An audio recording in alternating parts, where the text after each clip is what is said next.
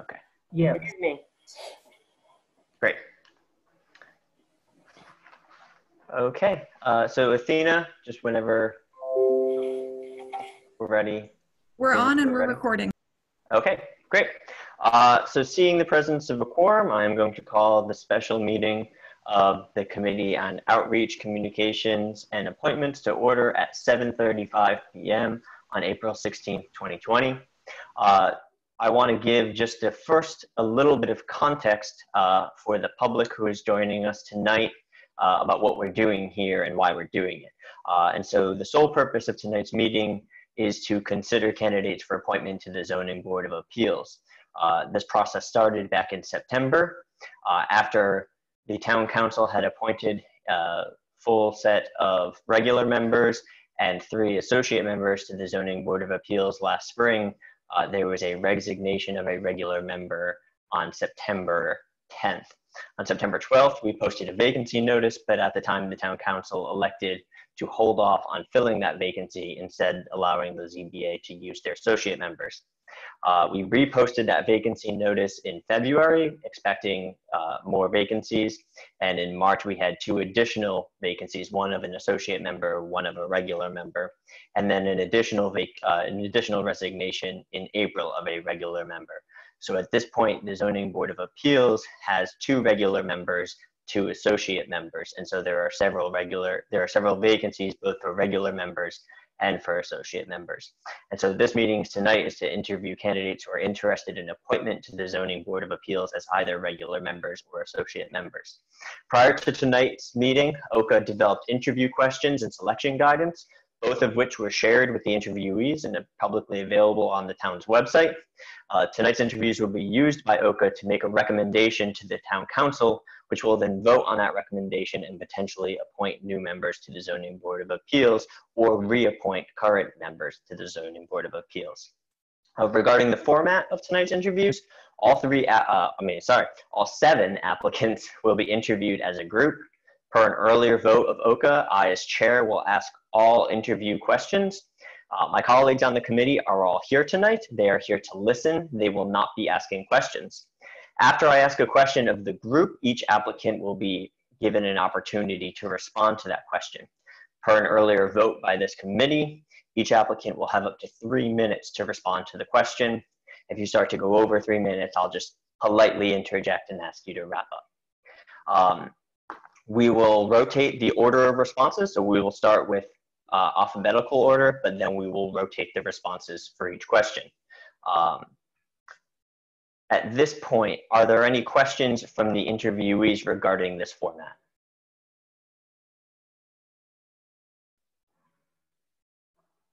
No? There we go. I don't have any questions. Okay.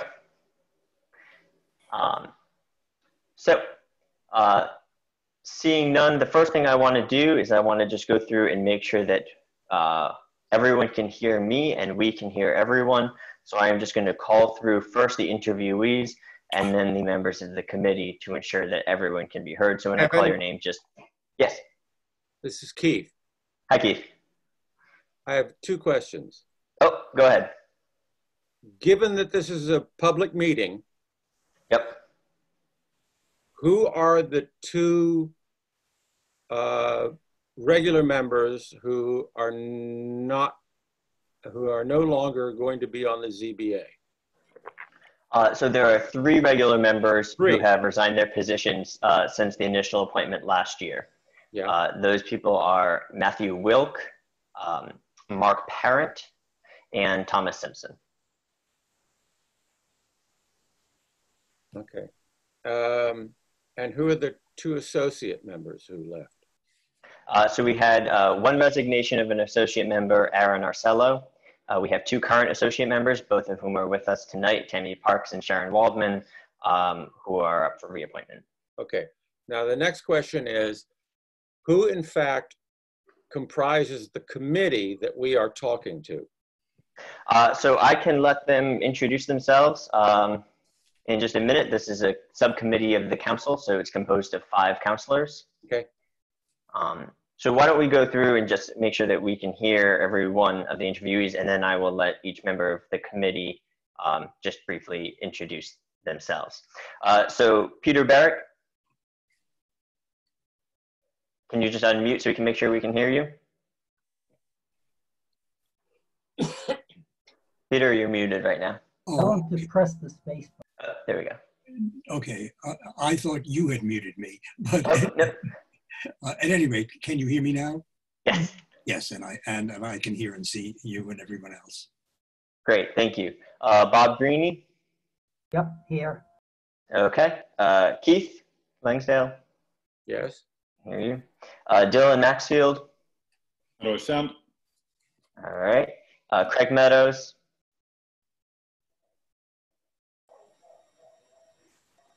Greg, are you there? You need to unmute. I am here. Okay, great.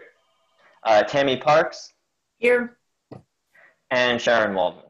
I'm right here.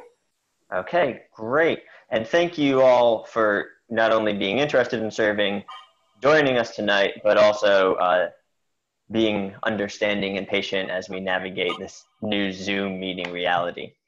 So I'll now ask the members of this committee, Outreach, Communications, and Appointments, just to introduce themselves. We'll start with Councilor Brewer.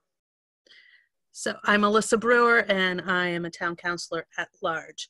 I also just wanted to ask Evan, I'm probably usurping something you were going to say later, but should we normally have everyone on mute and they should push to talk on their space bar, because I'm hearing a lot of background noise in some people's homes? Yes, I was going to say that. Yep. Councilor Dumont. Hi, I'm Darcy Dumont. I'm a counselor from District 5, which is South Amherst. Okay. I'm Evan Ross. I'm a counselor from District 4 and chair of this committee. Councilor Ryan. George Ryan, representing District 3. And Councilor Schwartz. That's exactly right. Sarah Swartz, and I am a town councilor from District 1. Okay, great. So we have everyone here. We can hear everyone. As Alyssa said, I'm going to ask that everyone stay muted except when it is time for you to talk, just to cut down on background noise. So I will, the format will be, I will ask a question, and then I will call on each individual person to unmute themselves and answer the question. This is the first of 2 meetings tonight. This meeting will be for the interviews. The interviews will be the sole agenda item. After the interviews conclude, we will adjourn this meeting. We will take a short break, and then the committee members will reconvene to deliberate. So there are no questions. Then I will begin the interviews. Just pull up the. Okay. So the first question is, what is your understanding of the role of the ZBA? And I will ask first Peter Barrick. Please unmute. Okay, I think I'm unmuted. As I understand it, the Zoning Board of Appeals is governed by the town's zoning laws, and the role of the Board of Appeals is to deal with requests for exceptions from the zoning laws. And I assume that in making those judgments, the Board of Appeals is guided by the spirit of the laws. On your website, there are descriptions of circumstances such as the particular topography of a site or the particular needs of someone who's applying for a waiver. That have to be taken into consideration. And I assume the Board of Appeals looks for tries to make decisions which serve the welfare of the town, the welfare of the neighbors of whoever is applying for an exception, and also to take an interest in the welfare of the person who is applying for the exception. Great, thank you. We'll turn now to Bob Greeny.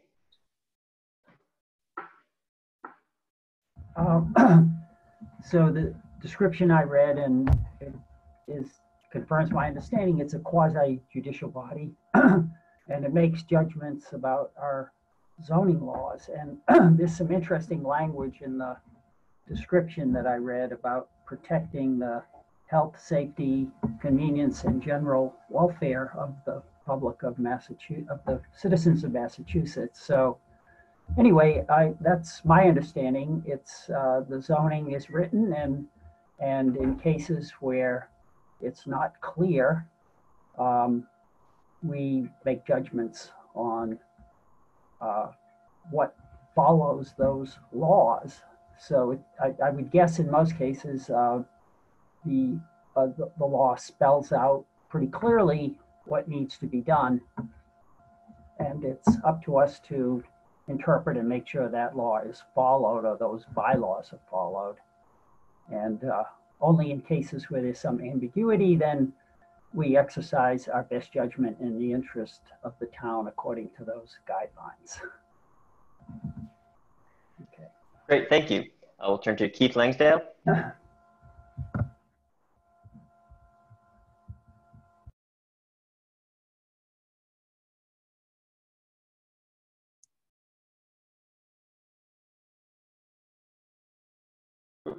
You're still muted.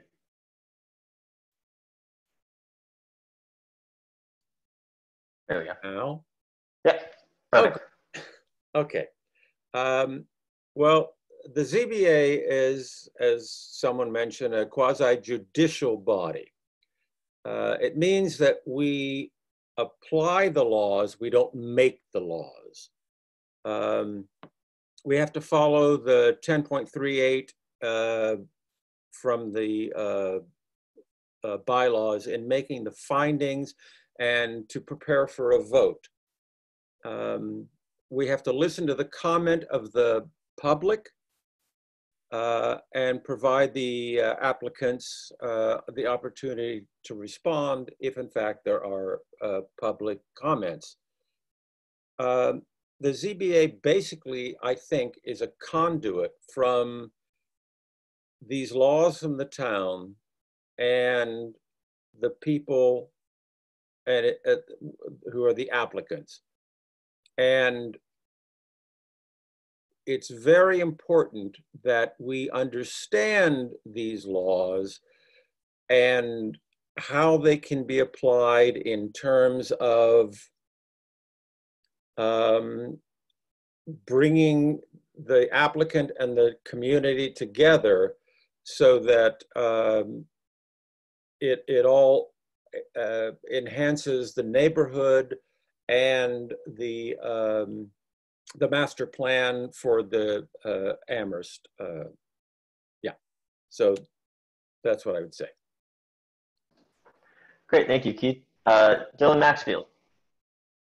It's my understanding of the ZBA. Yes, it's the quasi-judicial body. It's yeah, they don't make the zoning laws, and I think when our zoning laws are supposed to be in such a way that it's not so rigid that there are no exceptions, and if it was, we wouldn't have the ZBA. It's up to the ZBA when appeals come to us that we have to make decisions on a case-by-case basis of what the right course of action is, and hearing from whoever the applicant is, also hearing from the public about what the impact is, and then trying to make the right decision in any particular instance going forward. What is the best way that we can uphold our zoning laws, the spirit of our zoning laws, especially while still trying to accommodate applicants, while also especially accommodating the residents of Amherst. Great, thank you, Dylan. Craig Meadows.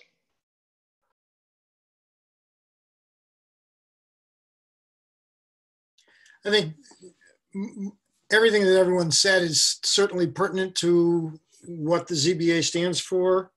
It seems as though most of what the ZBA actions are for special permit applications for residents and commercial spaces, and to deal with those gray areas that are not completely covered in the laws and bylaws of the town, such that when there is not a distinct law that covers the instance of what's going to happen, and that the ZBA is brought in to deal with those issues.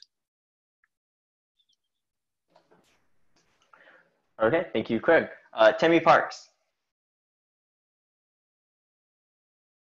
Hi, this is going to be repetitive, but it's to hold hearings for special permit applications for residential and business uses not allowed by right.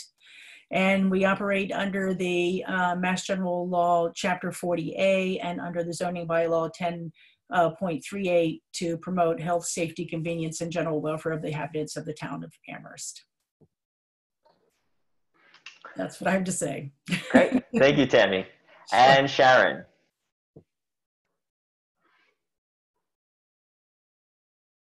Just unmute yourself. There we go. Alt-A. I was wondering what that was. Okay. All right. So yeah, everyone did a really fabulous job, particularly Tammy, like swooping in on there on the end. But you know what I have learned through sitting through the meetings is we do an awful lot of education of the citizens of Amherst, particularly neighbors, about and then we about what special conditions can do for them. And then we think about, as a group, and we, about what special conditions may address some of the concerns that we hear either from the public, either in person or in writing. You know, I think it's a tough row to hoe in Amherst. There's a big population of long timers, and then we have this really large college, and that's really where a lot of the conflict kind of lies. And I'm sad we lost Mark, because I think he did a good job of educating people. And then I feel like we did a really good job as a board coming up with special conditions to address everyone's concerns and to kind of balance, you know, some of the reality of the neighborhoods changing from, say, single family homes into rentals, you know, and the concerns, I think, and they're legitimate concerns a lot of times that those bring up, but then we kind of balance the public interest versus the property interest. Great, thank you, Sharon. So our second question is, why are you interested in serving on the ZBA? And we'll start this question with Bob.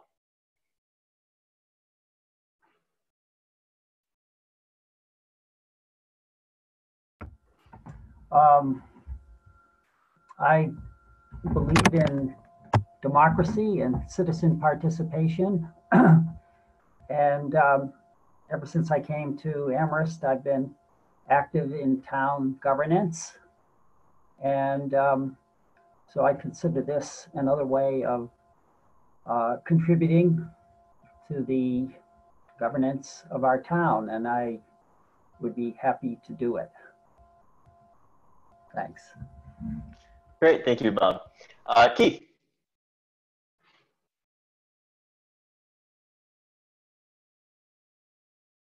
Okay, hello.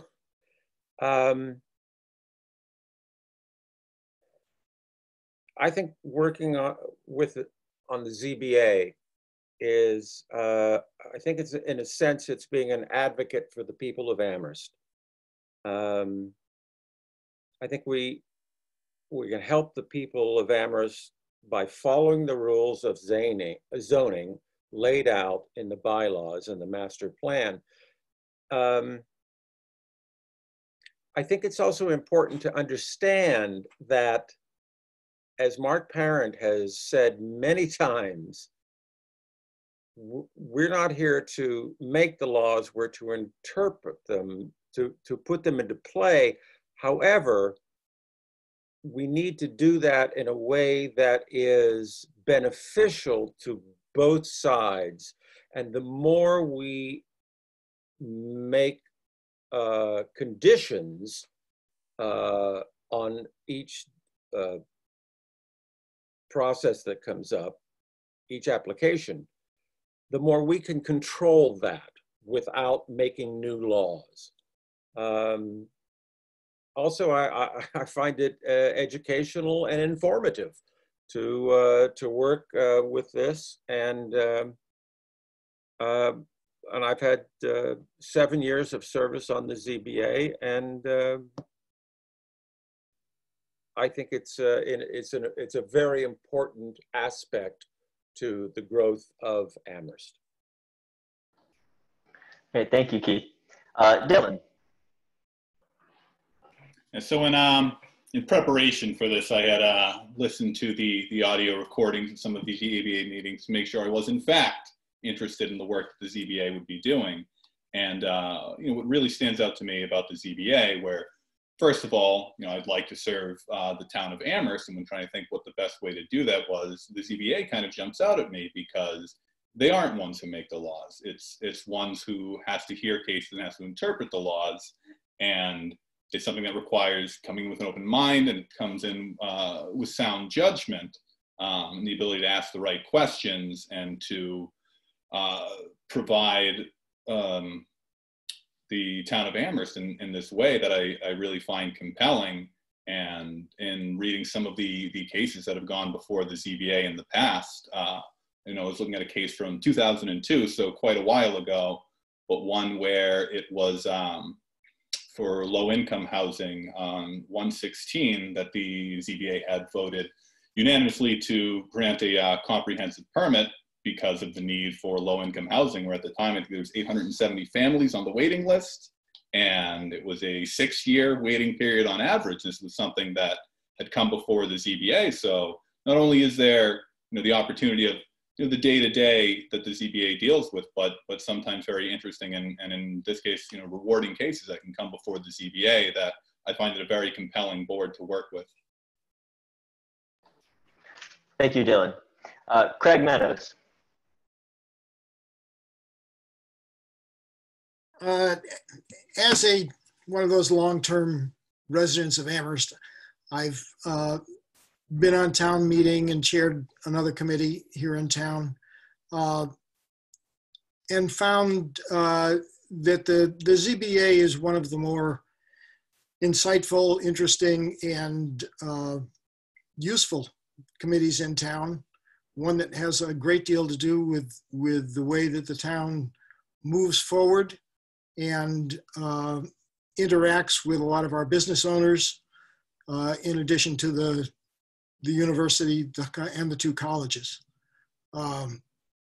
It's a committee that I'd be very interested in being on because it has a lot to offer the town. And again, as was said, it doesn't interpret, it's an interpretation of the law and a decision-making body that deals with, again, those gray areas that are so often dominating the commercial spaces that are unfolding here in town and look like they're going to continue for some time. Great, thank you, Craig. Tammy. All right, well, I'm interested because I think it's important to do one's civic duty whenever possible. And so I try to take on what I can manage. And I've enjoyed being on the ZBA. I do have an interest and a background in real estate, and I do like the intricacies of zoning law.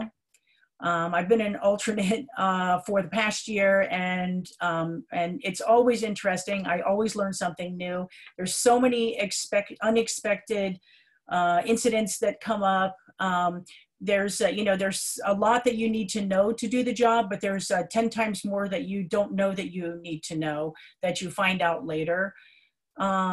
I've been, I think I've served on 8 or 9 of the meetings of the 17 sessions. But I've learned a lot. One thing that Sharon brought up was about the special permit and in relation to rental properties and why that's so important and how we can use special permits to protect neighbors in ways that I don't know if that happened in the past, but the way that it's been happening for the last year has been really useful in getting rental properties, to work in the neighborhoods that they're in. So for me, it's, believe it or not, it's fun for me. It's always interesting. And there's something to learn every day.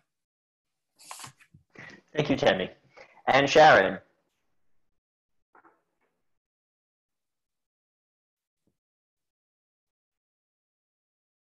Sorry, I had to do it the hard way. I came to the ZBA because I was originally interested in kind of the goings on with the schools in rebuilding the schools because I have a couple kids school age. And so that's kind of how I ended up at the ZBA. I guess I went on the website and checked a bunch of boxes, and they called me and I was quite surprised. But I'm a lawyer by trade, so it's interesting to me for that reason, you know, in a way that you apply the laws. But I have really learned a lot over the last year about applying those laws fairly and in a way that you try to make it a win-win for everybody. That doesn't always happen, of course, but you know, and a lot of times the law is dealing with pretty negative circumstances or people reacting negatively to a situation. It's been really interesting to try to kind of ferret out answers to people's concerns, you know, before they've had a chance to talk to, say, the property owner. And I think sometimes when we get letters like from community members, you know, I always try to make sure I go through those because I want those people's concerns addressed. So I think it's a good way for people to feel like they've participated. And I hope even when neighbors are disappointed, perhaps, that we have decided that people are allowed to do permits that they may not want to have happen in their neighborhood. I do feel like we've given some protections and special permit conditions that will hopefully really assist the neighbors in the future and going forward, because it's a tough thing for people to have growth in their neighborhoods and feel a little tighter than they ever have, you know. But I feel it's really been interesting applying the laws that the town comes up with, you know, and people decide, well, this is what we're going to do. The master plan says we're going to do infill. So then we're there to try to make that as painless as possible. So it's been really interesting. Great, thank you, Sharon. And Peter. Make sure you're unmuted. Thank you. I'm interested in doing something to serve the town and try to be helpful to the town. I've lived in Amherst since 1997. I've lived in the Valley since 1990. I've known Amherst since I was an undergraduate at Amherst College in the late 1950s, and I'm very fond of the place. I have not served in town government before this. A couple of years ago, I got active in lobbying about replacing the bridge on Station Road. I was doing something which served my own interest, though I also thought it was in the interest of the town to put in a temporary bridge. But that got me thinking that it was time for me to do something not for my own interest, but for the town's interest. During the course of my career, I've had lots of experience at working with small groups, chairing committees, as a college administrator and faculty member. I'm pretty good at it. I like working collaboratively with people. I like learning new things. So though I don't bring the specific experience with zoning issues that some other people in this group do, I think I have the kinds of skills that could help make the board work together more effectively, and would welcome the opportunity to do that, the interest of helping the town. Great, thank you, Peter. So our next question is, describe a situation where you disagreed with a rule or regulation but had to apply it or follow it. And for this question, we'll begin with Keith. Okay, am I on? Good, thanks. When I was on the board, we heard a petition for a new restaurant that was going to inhabit the building where Bertucci's had been. And they wanted to string several hundred bare bulbs over the patio areas. Well, I thought this was a violation of the downcast lights provision in the bylaws. I voted against the use of those lights, but I then ultimately voted for the permit. As the only board member who was opposed to those lights, I felt that I could not let that stand in the way of my voting for the permit. Evan, do you still see me? Evan? I'm looking at Peter. Yeah, sorry, my screen briefly froze, but I'm back. Okay, have you heard what I said, or should I go back? I heard, I think I probably missed just a few seconds of it. Okay. Well, on the board, we were dealing with the restaurant that was going to take over the Bertucci's building, and they wanted to string. I'm now looking at Sarah, who's not there. It's good. We can still hear you. Okay, can you hear me? And can the members of can everyone hear me? Yes, we Yes, can hear you. I've been able to hear you all along. Disappearing, so I don't know who I'm talking to. And now I'm talking to Peter. If you go up into the upper right of your screen, you should be able to do gallery view.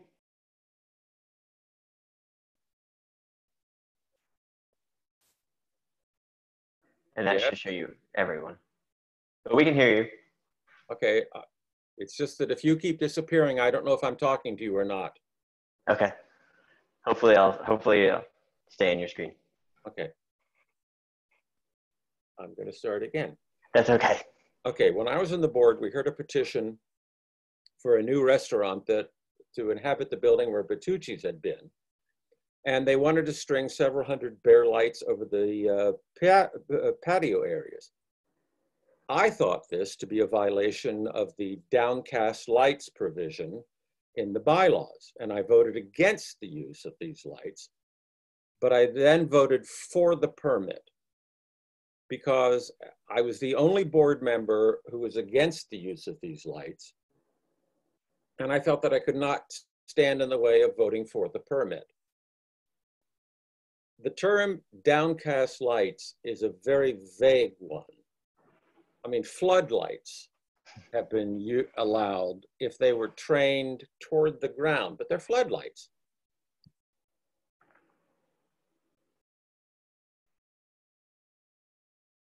And so there are many alternatives to this.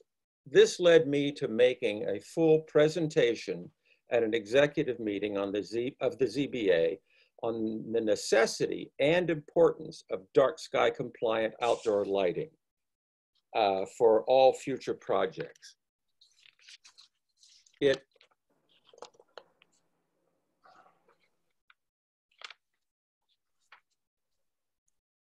is, I believe, has been found into 10.38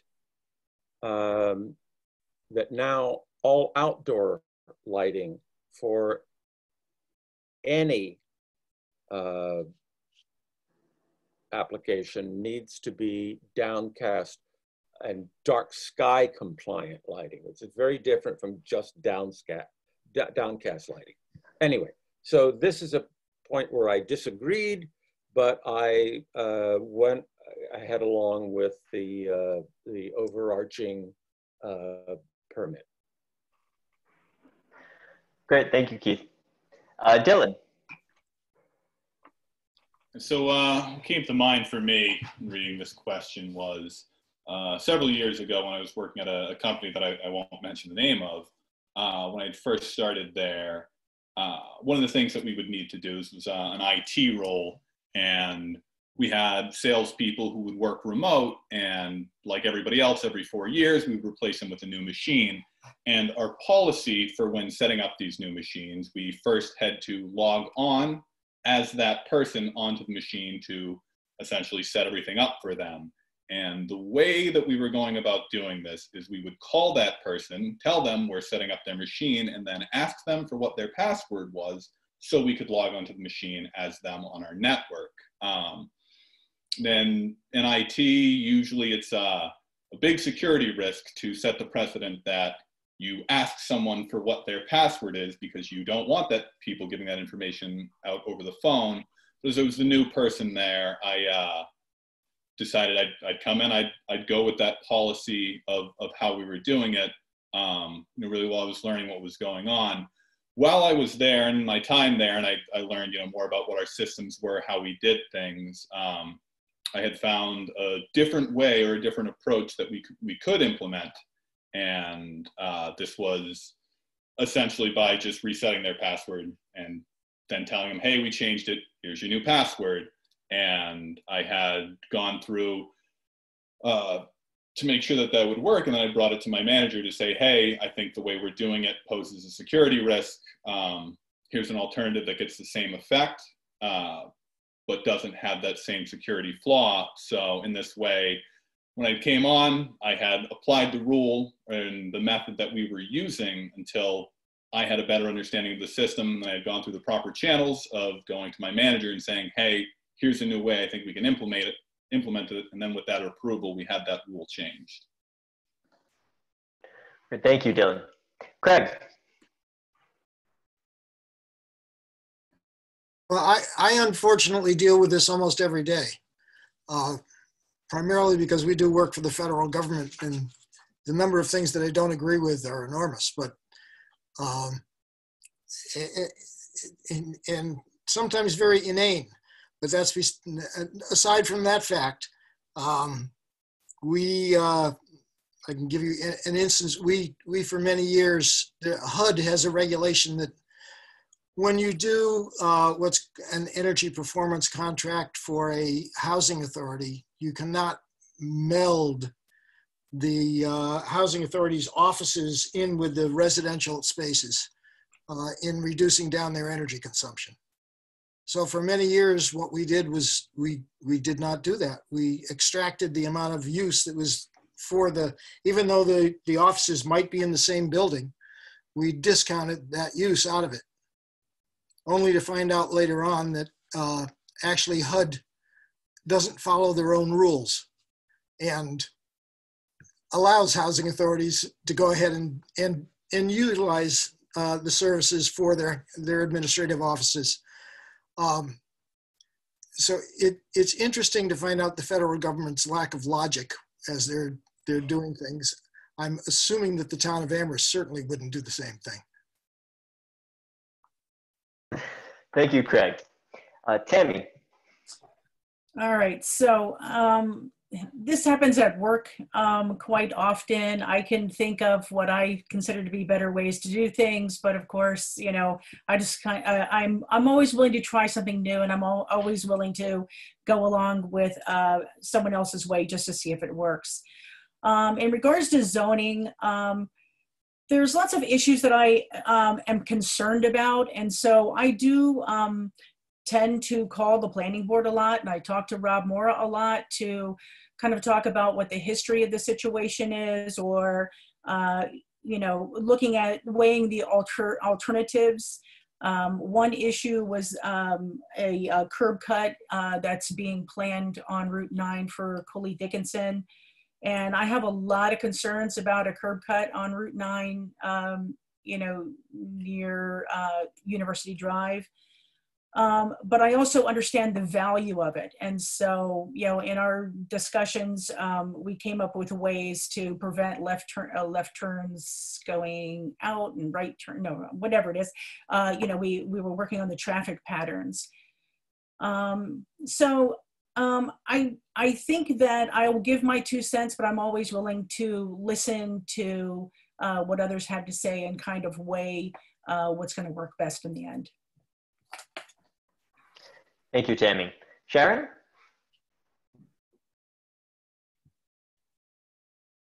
Can't hear you, Sharon.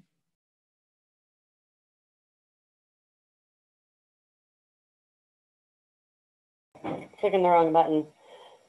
Sorry. Thank you, Tammy. You know, I didn't think of a specific instance. I haven't been able to come up with one, but I think everyone gave really good answers.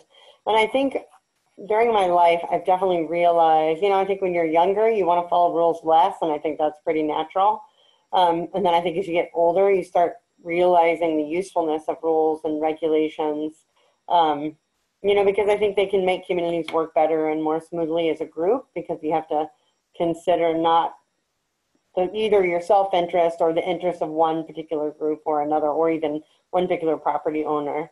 You know, and I think the rules and regulations are supposed to be watching out for the health and safety of all the group and kind of the group interest. And it's true that sometimes that then kind of nips the more unique, you know, members of our community in the bud, or interesting, you know, different interesting ideas that may kind of rub against the grain.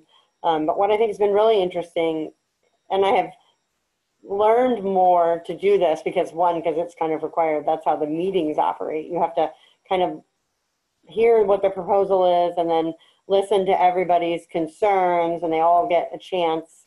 And frankly, I haven't been to a really rowdy meeting, so you know, I haven't got to watch that. But you know, I think we've done a really good job of addressing those concerns that you know, so I think we kind of try to find that balance of the unique interest, you know, versus the public interest. So I think it makes it work better. Great, thank you, Sharon. Peter? Just unmute. I will do a better job unmuted than muted of giving you examples from my work life. I've been much involved as a department chair and dean and faculty member in faculty hiring. And when you're working with colleagues, interviewing, reading dossiers, interviewing candidates, making decisions about who to offer a job to, sometimes not everyone agrees.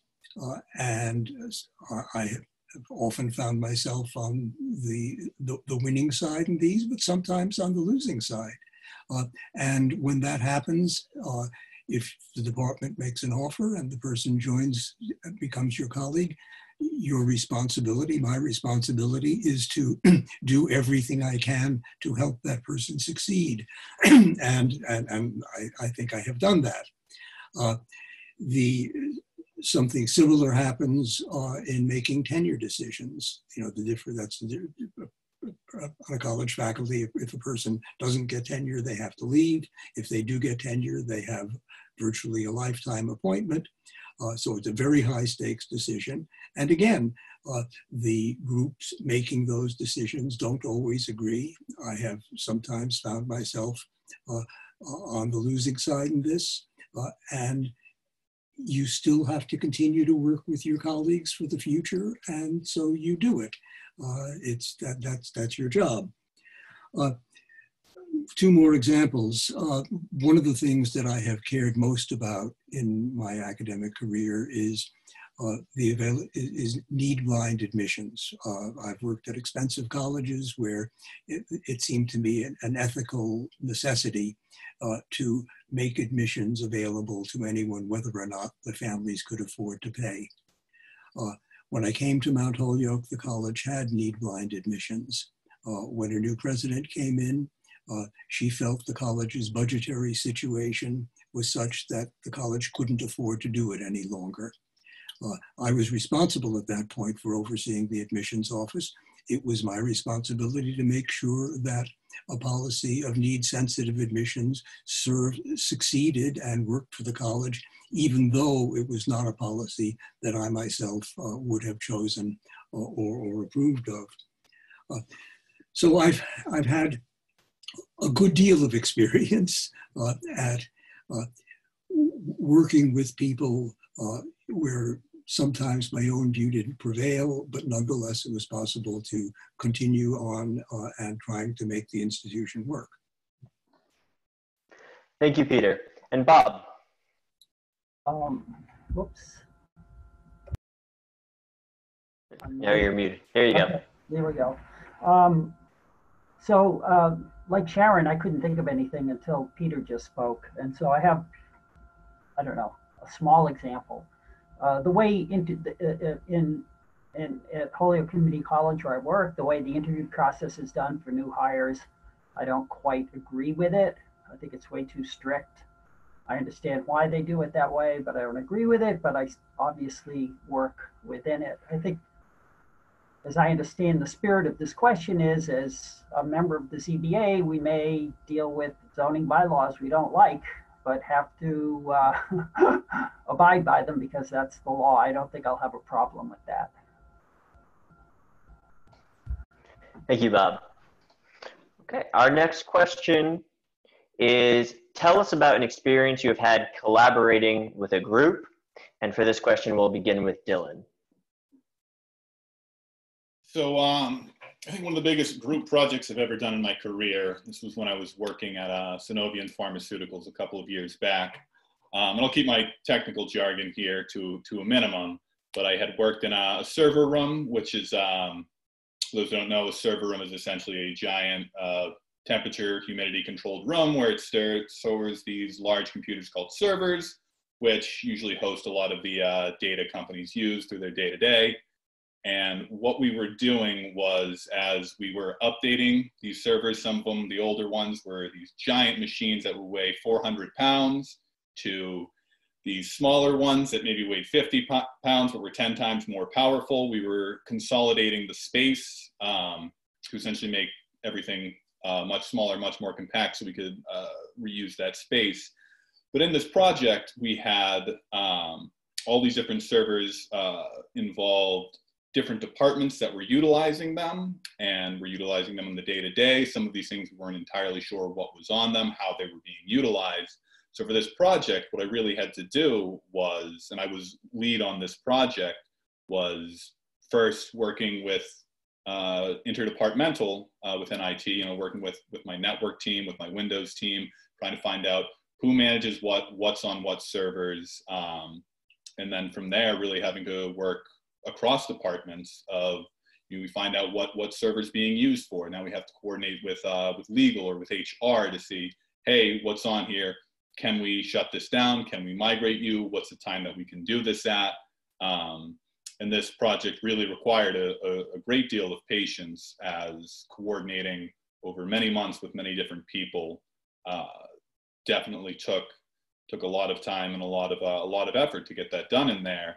And then additionally in that, in the early stages of the planning phases, one of the big things we really had to deal with was, what is the best approach for a lot of these things? I know one of the examples, we had some of these old servers from when our company was a different company before it had been acquired, and we had to try to make that decision. Is this something that we save indefinitely? Is this something that we make the decision on now of how do we want to handle this old data?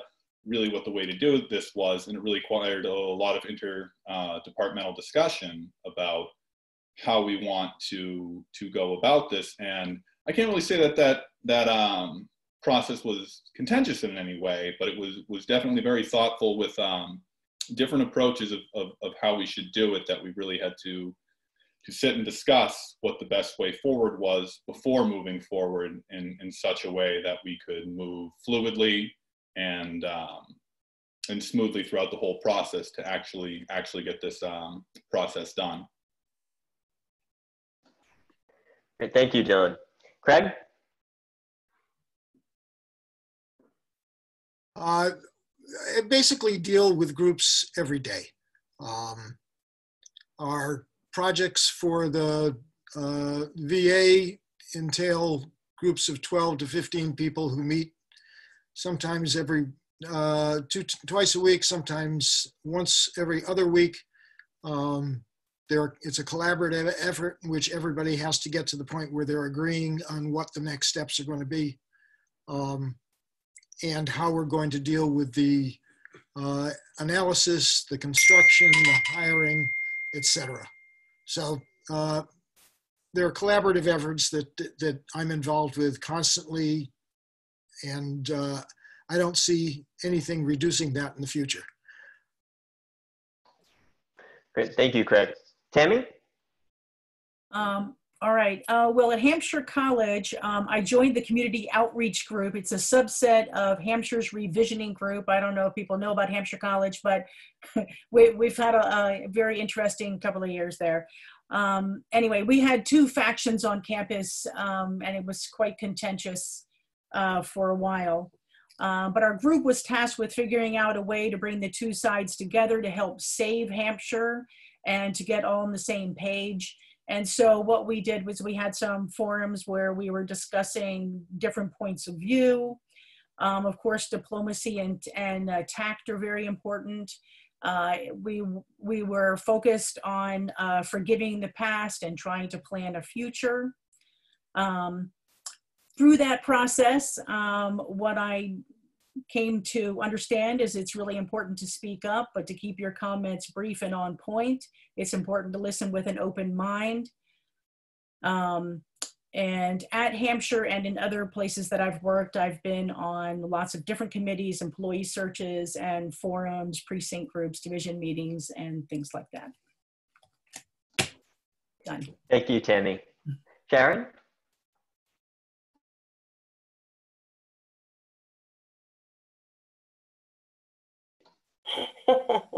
I'm just getting good at that, this is definitely an interesting new meeting format. So I work now in child welfare law. I've also done criminal law and family law. And I really we have a group of attorneys, all of us, that kind of rotate through representing either a parent or a child or some other party in a child welfare case. And what's been really interesting is there are definitely some very strong personalities. But I've really learned by listening to all the different sides, like I've learned a lot from different people that have different levels of experience. And now I'm becoming a little more of one of the more experienced ones. So people are coming to me, which I find really interesting. So I'm not used to that.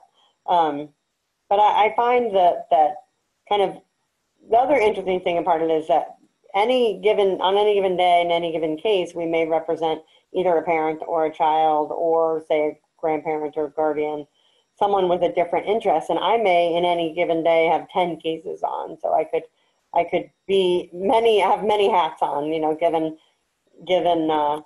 whatever cases I'm on that particular day.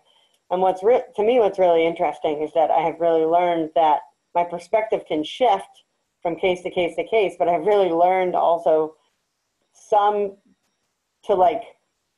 I think soften the strength of some of my opinions, because I may have one case where I represent a parent and I don't like what's happening to them. And then in the very next case, you know, within the hour, I go in on a different case where I represent the child, and that same thing is happening to the other parent, and I don't represent that parent. So, but like, it's just been really so interesting with that, to temper kind of the everything is one way all the time thinking that I think can sometimes crop up. And then it's just really useful to collaborate, even with people who are very difficult to get along with for a lot of people. I have learned to kind of make peace with them, and because I learned so much from them, even if they have a difficult personality. Like, I'm thinking of one attorney in general, in specific, who has a very difficult personality, but is sharp as a whip. So I love to go ask her questions, even though I may have to deal with some challenging personality types from her and from plenty of others. Trust me, we're all a pretty colorful group. But I really find that I learn a lot, and whether or not I use every single piece of what everybody told me, it's definitely interesting to get kind of a wide variety of perspectives, and then remembering all the different roles I've had in different cases to kind of move forward in a, you know, a balanced and fair way as best I can. Thank you, Sharon. Peter. I want congratulations for remembering to unmute myself without being reminded. I've spent my career as a teacher and scholar and academic administrator. And the teacher-scholar part of that work is pretty solitary. I mean, it sounds like a strange thing to say about teaching because you're with students, but you are making all the decisions about what happens in that classroom. I was drawn to administrative work because I like working collaboratively. I like thinking something through in conversation with other people. I like finding out what someone else thinks and letting that modify my own thinking. And I've done that in many, many settings as a committee member and committee chair in the course of my teaching work, as Dean of Faculty and Provost at Mount Holyoke. Academic decision-making is rarely top-down. It's almost always collegial. And I take great pleasure in helping a group find a consensus and reach agreement about a subject, not necessarily coming out exactly where I would have, often coming out someplace better than I would have by myself. And to me, it's really satisfying to feel that I have helped people use their best selves to collectively achieve something that they might not have been able to achieve individually. Thank you, Peter. Bob? Yep, so I'm another academic. And so I'm on all kinds of committees all the time. I think the biggest split that in my experience in academia is the division between administration and faculty. And it's always been my goal to make that work as good as possible, because we're all part of the same community, and it just makes us more effective and productive and improves the quality of everyone's life if we get along with each other, listen to each other, and collaborate well with each other. So I like being on committees that are well balanced between administrators and faculty. Thank you, Bob. And Keith, sorry, Keith. Okay. I've been a professional actor and director for over 40 years in theater and film, and they are very collaborative arts. They, in fact, do not thrive without collaboration. And especially as a director, I'm in charge of the overall aspects of the production, and I have to incorporate and collaborate with scenic, lighting, costume, sound, properties, designers, as well as working with the actors on the performance. And then as a member of the board of the ZBA, I served as an alternate, and then as a full member.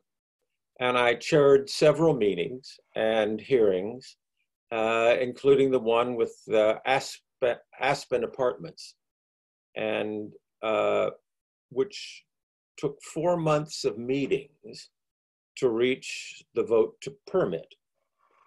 And I worked hard to make sure that the project met our standards of the town of Amherst and was acceptable to the abutting public, those people who live around that project.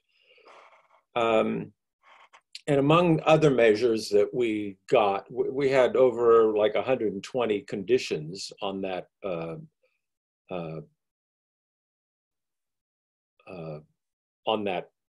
project. We got it from a 4-story building down to a 2-story building.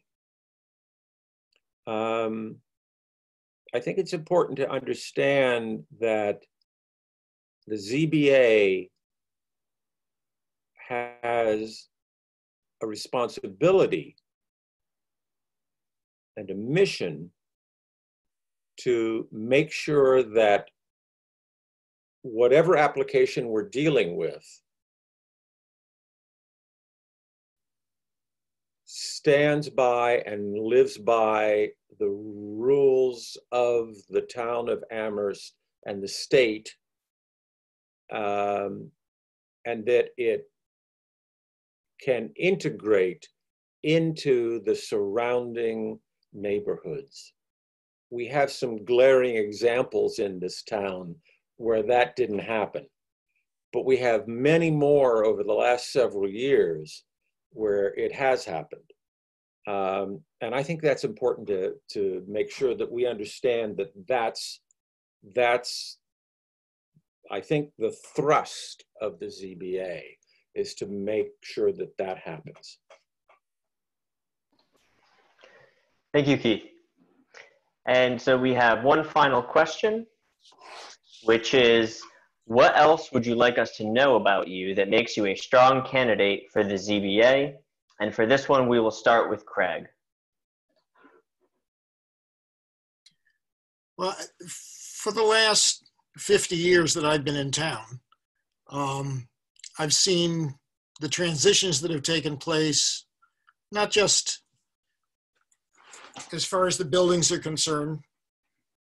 But in the attitudes in town that have resulted in a number of changes that one wouldn't have expected 45 or 50 years ago. And it's interesting to me that in many regards, the ZBA reflects the changes in attitudes at the same time. There may not have, in many regards, been significant changes in the zoning. There may not have been significant changes in what the town plans have done. There have been minor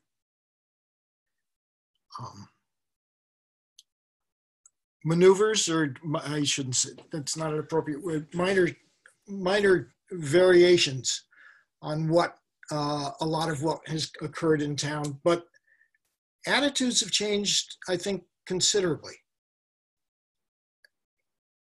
And the reflection of that is something I think that needs to be taken into account whenever you're examining and need to examine some of the things that the ZBA does.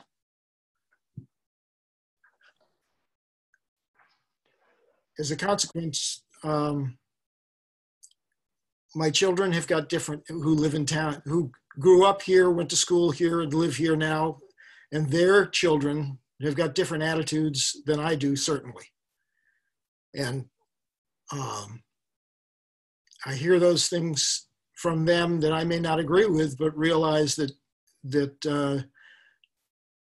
not only do I have to change, but the town is changing in conjunction with them.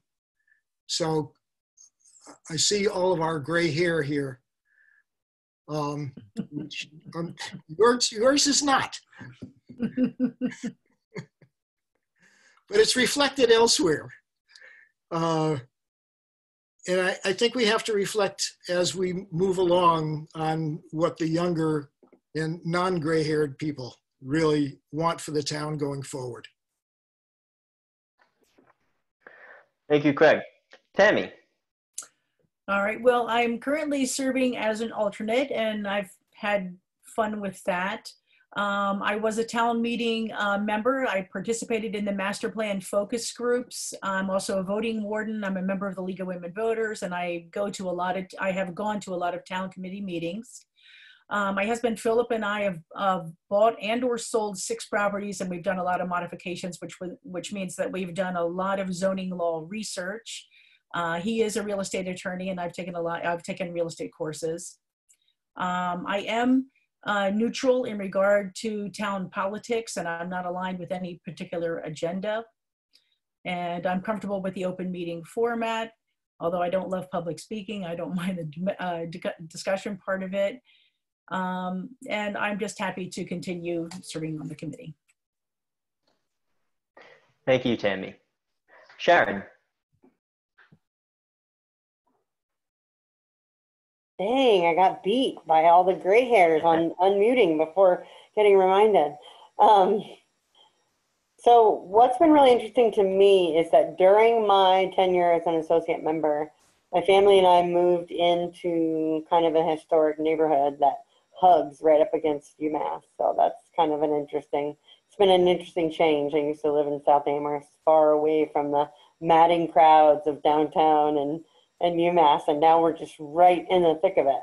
So certainly it's a pretty active neighborhood that I live in. I get, there's a monthly brunch, and lots of folks will come around and, well, before the social distancing, and I don't know, we get little newsy emails, and it is really interesting to kind of watch a neighborhood. You know, I don't think I had as much information before, but watch a neighborhood kind of squirm right in the sights of something that, one, brings the town, you know, a lot of revenue, but also can create a lot of friction. So it's been interesting to me to try to help, you know, soften the blow and soften that friction at least as best as we can as the ZBA, you know, by coming up with creative special permit conditions. And it's certainly not, you know, like much of the law, it's not particularly positive, although I must say, there was one recently that I sat on, and all the comments were positive, and I was just about shocked, and I had to scoop my chin up off the floor, but I very much enjoyed that. But what was interesting about it is, as much as I loved all the positive comments, they did, they came in person. We had some negative comments by letter, and that was kind of the one that I was referring to before, where I brought up her concerns because she wasn't able to make it to the meeting. So I almost felt like the ruiner, but it was interesting, and I think we got her concerns met, and we don't have a lot of, what's interesting is we don't have a lot of collaboration when we're doing this work. I mean, it's pretty individual. We don't have any time to talk about our ideas about things until we're sitting right there in the public. So that's been an interesting lesson too. It's not, you don't sit behind, at least on this board, you certainly do not sit behind closed doors and even talk about things, or even out in public when we're, you know, getting tours of places, and we have to remember to ask our questions right then and there, and then try to remember them later, the questions that we ask, and have all your discussion right there for everyone to see. So it's been really interesting. Great, thank you, Sharon. Peter. Let me try to make two different points. One, which I've made before, is that I think what I have to offer to the ZBA is an ability to help groups work together and reach a common goal in a collaborative way. This is something that I've done through a long career. I'm good at it, and I think I could play that role constructively on the ZBA as I learn some of the things that other people in this, I was going to say in this room, other people in this Zoom know from their own experience, having already served on the board. The other thing is to say that as I listen to our conversation tonight, it sounds as though one of the things that the ZBA does is to try to strike a kind of balance between the past and the future as the town evolves. That's also something that I take some pride in having done in the course of my career. You know, in the early 1960s, I was involved in bringing the study of film into the Williams College curriculum. It had never been there before. I taught also in the late 1960s the first course in African American literature at Williams College. This was something that was just barely becoming a subject of academic study. It's now a field so important that my younger colleagues can scarcely imagine that there was a time when it wasn't important.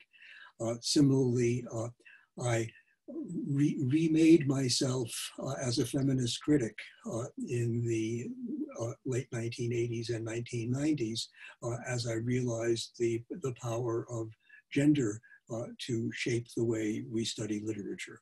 My point being not to pat myself on the back for what I have done in my career as a teacher and scholar, but just to say that part of what I've relished in that career is helping along a steady evolution from the way things were then to the way things should be in the future. And that strikes me as something that being on the ZBA might help me do for the town. Great, thank you, Peter. Bob? So I don't have the gray hair problem, I have the no hair problem. So I'm in a category by myself here. I'm going to unmute myself and say that you should not take so much pride in being in having no hair. You've got company, also with the gray-haired side of it. Anyway, I think I would be a good candidate for the ZBA, but truthfully, I have to say this. This is maybe a little, I hope it's not out of order. I think everyone here is well qualified, and I don't feel like I'm so needed here. And I'm really also, as you know, Evan and others on the committee, I'm interested in the planning board. And I feel like if I get appointed to the ZBA, I think I'm going to withdraw my application and save that to be able to apply to the planning board, because I'm quite impressed with all the candidates here, and I think there's more than enough qualified candidates to fill the positions that are needed. So thank you. Thank you, Bob. Keith?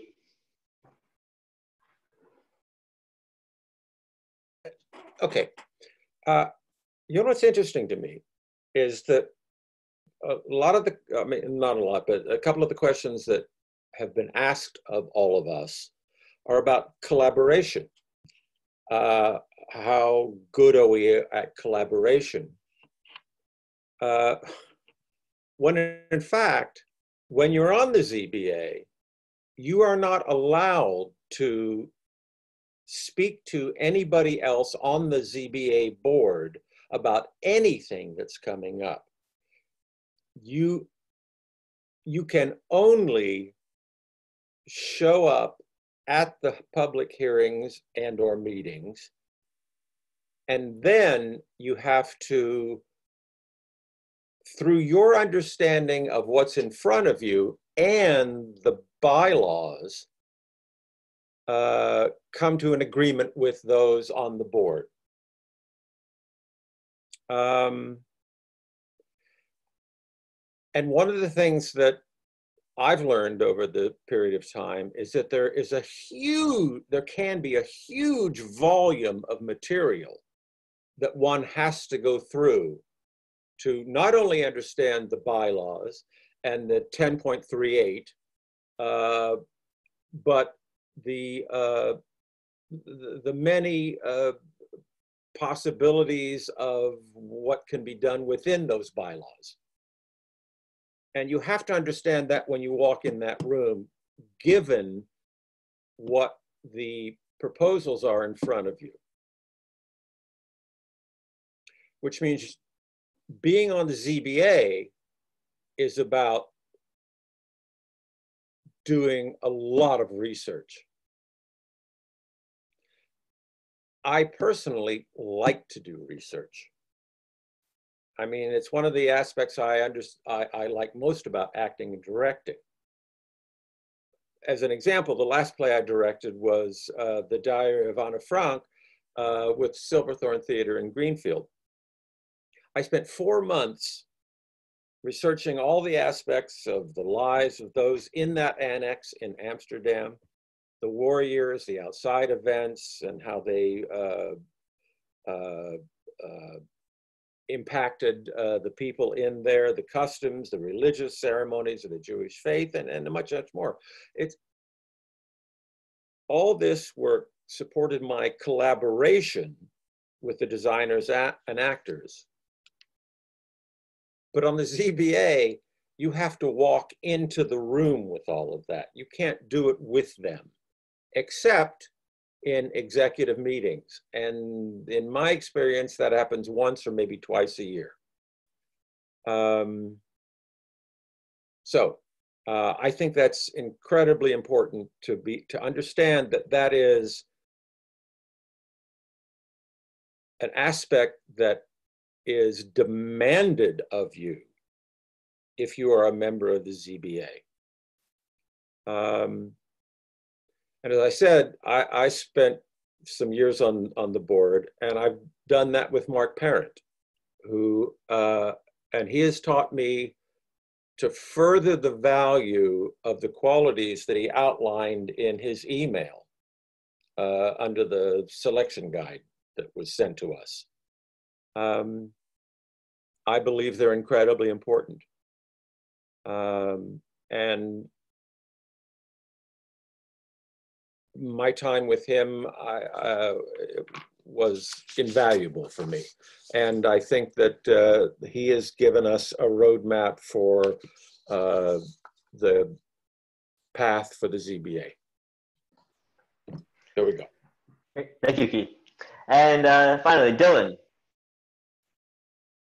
So I've lived in a lot of different places, especially in Massachusetts. I've lived all over Metro West, Hopkinton, Framingham, Millis, to name a few. Recently, I was even living in a college town outside of Cincinnati, in Oxford, Ohio. And it's something that you realize is, or something that I've realized is Amherst is really a special place. I think everybody here would probably agree with that. And I also think that what that specialness is going to be different for different people. And I think, coming into the ZBA, and yeah, as Amherst is changing over the years, trying to really strike a balance to keep Amherst and what it is people love about Amherst, to keep that intact is something important to do. And as far as the ZBA is concerned, it's something I want to bring. That kind of attitude, that kind of open-mindedness, that thoughtfulness is something that I want to bring to the Zoning Board of Appeals. Furthermore, I'm somebody who has been very interested in local government. I ran for council a few years ago. I think I've demonstrated that I am very comfortable speaking and working in front of the public. I'm familiar with our zoning bylaws, our open meeting laws. I've read through the master plan. I know a little bit about the process that went into that. And, I'm somebody who is comfortable being able to rely on the expertise of our staff. We're also being comfortable to ask good questions of our staff when it comes up. And I think that I bring a good temperament and bring good judgment to the ZBA as well. Great, thank you, Dylan. So that is all of our questions. So I want to first thank all of you for being here with us tonight. I want to thank you for accommodating this new public meeting via Zoom reality, which is not without complication. And I want to thank you for your willingness to serve our community on the ZBA. I am going to adjourn this meeting. The members of VOCA will take a brief break, and then this committee will reconvene.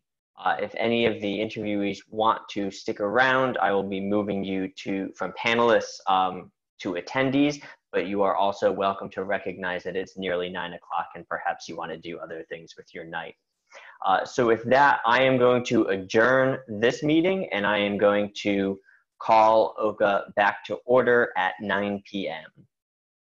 Thank you. This meeting is adjourned at 8:52 p.m. Thank you. Thank you, Craig. Are we here, Oka? I see George. We should probably all say that we're here. Yeah. Darcy is not here. George is here. Sure. Yeah. Here. Okay. George is eating his orange too. I almost grabbed one, but I didn't want to get juice all over my face. As I'm on public at 9 p.m. I'm not sure where Darcy went.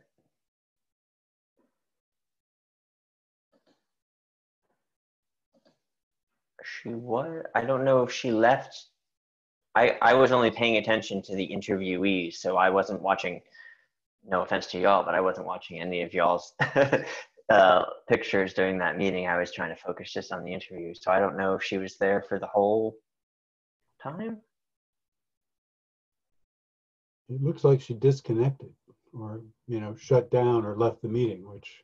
Do you think she was thinking that she had to come in on a different meeting if there was a different? Yeah, I'm gonna just shoot her a little text. Alrighty.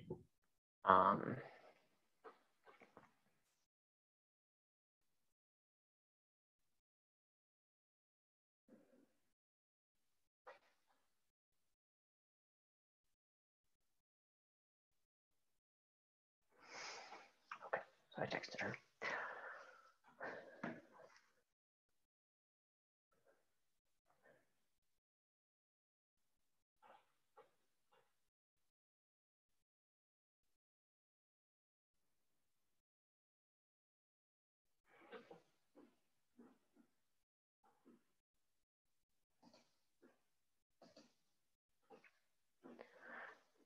Okay, well, I have texted her to ask her if she intends to participate, but we do have a quorum. So I think that hopefully she will respond and ideally join us, but I am going to move forward the discussion. So, seeing the presence of a quorum, I'm going to call the special meeting of the Committee on Outreach, Communications, and Appointments to order at 9:02 p.m. I'm going to first just call the roll of the councilors here to make sure that everyone can hear us and we can hear you. So start with Alyssa. Alyssa Brewer is present. Alyssa Brewer is in. God, it's getting late. Alyssa is here. I am here. George? I'm here, can hear you all. Okay, and Sarah? I am here. I am present. Okay. Darcy has texted me back. She said that she is planning on joining, but now I have the little dots, so she's currently texting. So just to,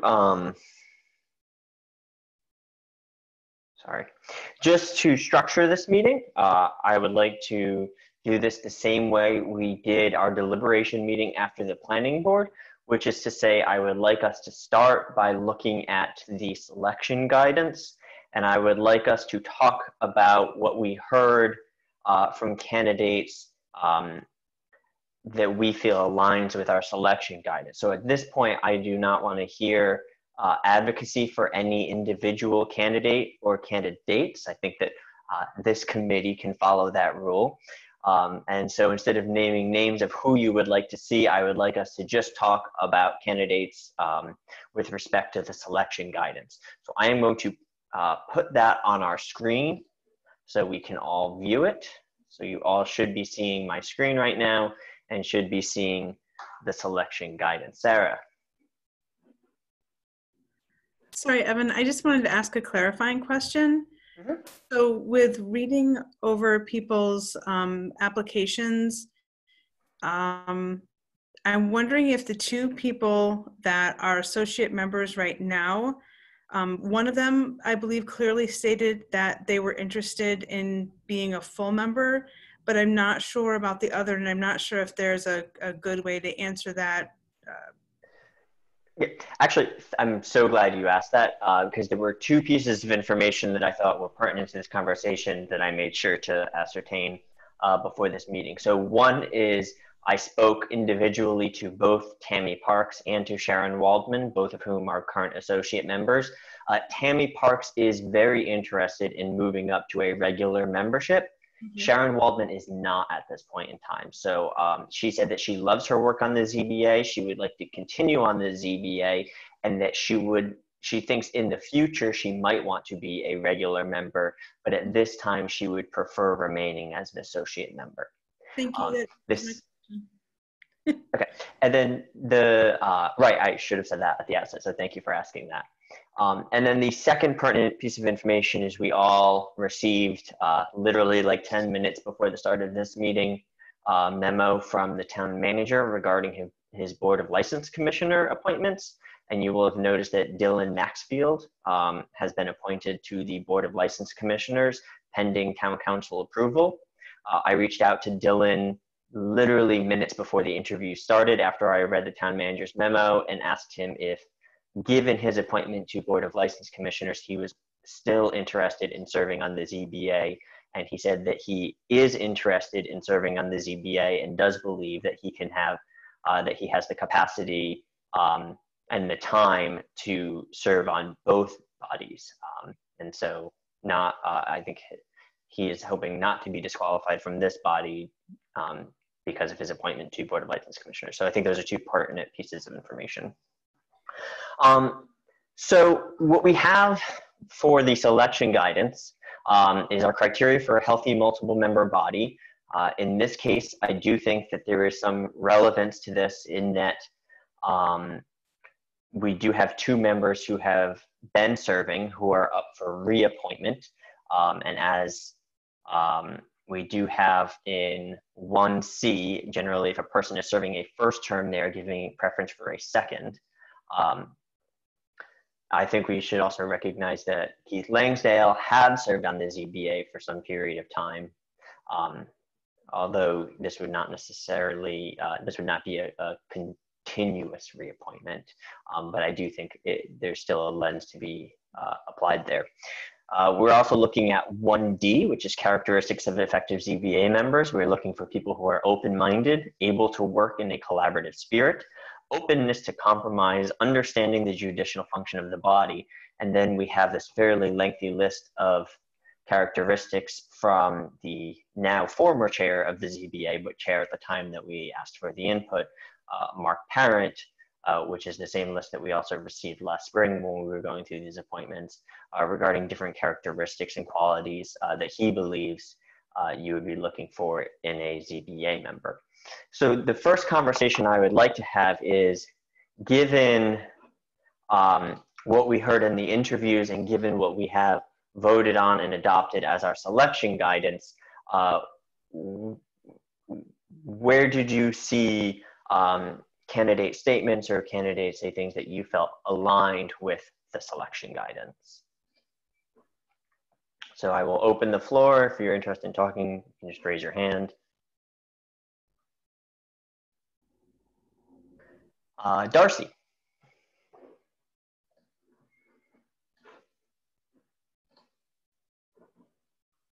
Darcy, you're muted. I just have a process question about how we are going to, how the voting is going to work. That is a very good question. So my hope is we can have this conversation and perhaps come to some consensus about where we want to put at least some of the candidates. I would like to be able to vote this as a package that we send to the council if we can come to consensus on which candidates to appoint and to which slots. If we cannot get to that point, then we will have individual votes on individual appointments. But I would prefer that we first have a broader conversation about who we saw aligning with the selection guidance, and perhaps have a discussion that we can bring to consensus around who we might be interested in appointing and to where. George? Just in general, again, I felt the CAFs were not all that helpful to me. I gleaned a few things, but the willingness of all these folks to go through this process, the interview process this evening, I think was valuable.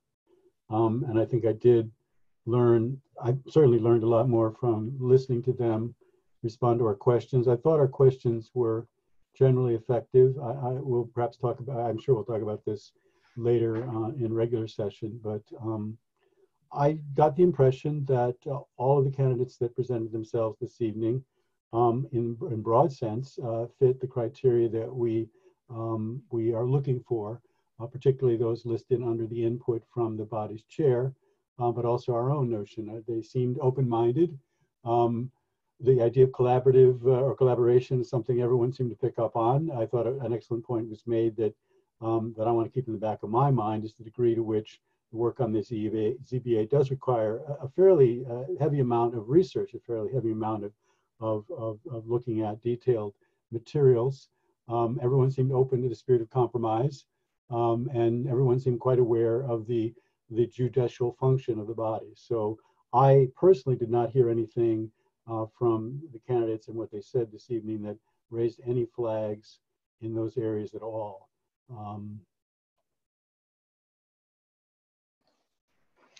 Thank you. Other comments on things that we heard that we felt aligned or I suppose also conflicted with our selection guidance? Sarah.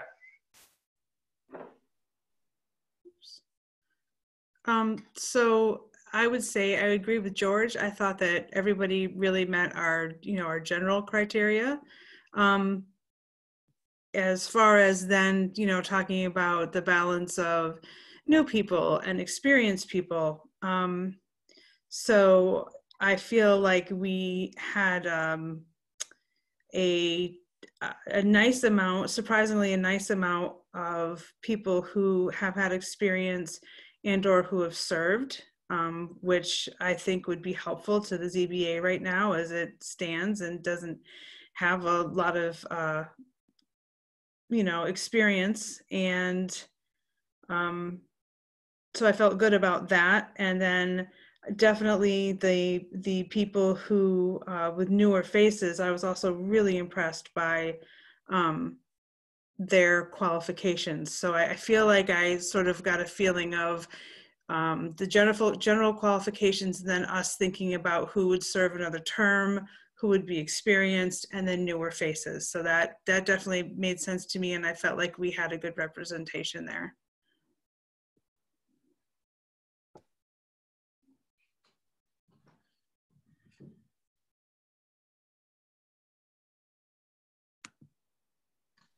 Sorry, my screen shifted. I couldn't find my mute. Great, thank you, Sarah. Alyssa, Darcy, any comments with regard to selection guidance? Darcy. Yes, I guess I would agree with Sarah and George that I felt like everybody, I could envision all of the interviewees as members of the board, that they met our qualifications. Okay.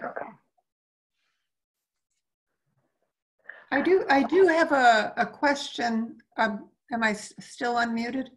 Yep. I do have a question about the assumption of a second term for someone who is an associate member. I assume that the assumption is for the same position. So the fact that Tammy wants to move to the board, I'm just interested to know what people think the assumption means for her. She obviously has gained experience over the year, but does she get assumption points when she's moving up from associate to the board? I'm just wondering if anybody has ideas about that. Okay, I'll go to Alyssa first, then George. I don't know if this answers your question, Darcy, in terms of what you mean by points, because I think people sometimes read the assumption about a next term as a negative versus a positive versus just a piece of information. But having previously been part of the body for 12 years that appointed the ZBA, what we always worked with then was that when we had associates, we had the same associate get reappointed for several one-year terms in a row, and eventually they rose to be a full member, just depending on who came and who went. As we've seen, there's been a huge turnover in the ZBA here. That has not always been true, right? It's like every other committee, it ebbs and flows. So it was very traditional to keep reappointing people to one-year terms, basically until they got to the point of saying, oh, look, there's an opening for a full member. And then they'd start getting 3-year terms. But again, that was then, this is now. And I think, and the other piece of information that you might remember me bringing up at OCA was asking Evan to, again, do some legwork for us to find out if Tammy and Sharon had actually had a chance to serve on any panels. And we found out tonight, based on both their really excellent answers to questions, that they have in fact both done that. Whereas in the past, if we found people who'd literally never served, it didn't make any sense to move them up to full member, even if maybe they'd been doing it longer, if they hadn't really been on any panels and had any experience with it. But on the other hand, since we do now have associates who have had experience, it wouldn't make any sense to me, if any of them are interested in continuing and we think that they're good candidates, that we wouldn't promote them to full because they actually have had the experience. Whereas if we still had an associate who hadn't had any experience, then I would think that that would be roughly comparable to just the new person off the street who hadn't had any experience.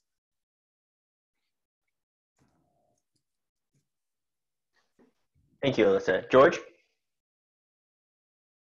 I have to agree with Alyssa in the sense of the notion that the fact that one is an associate.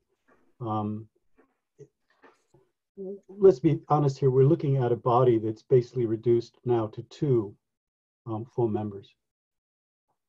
And that's, Alyssa can speak to this, she has the experience. Maybe that's happened in the past with the ZBA and that's, they dealt with it. But this strikes me as obviously a very unusual situation.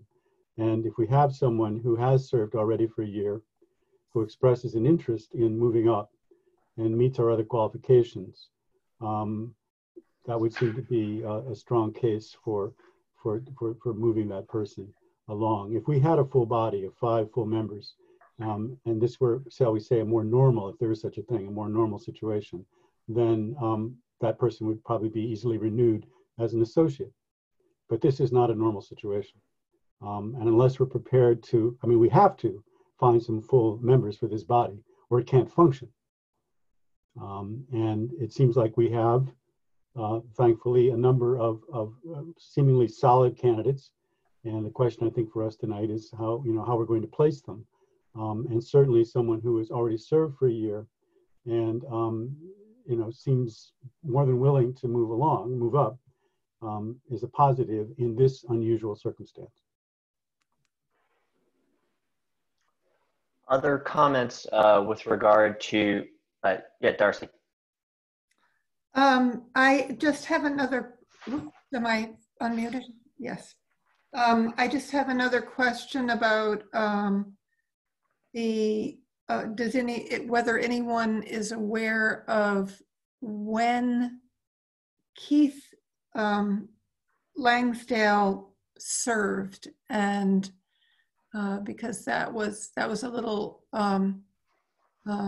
revelation when he said he had served for 7 years.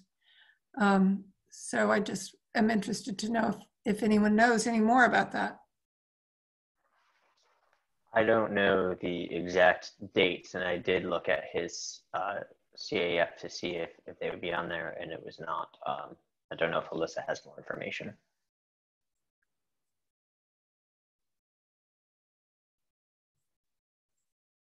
Sarah?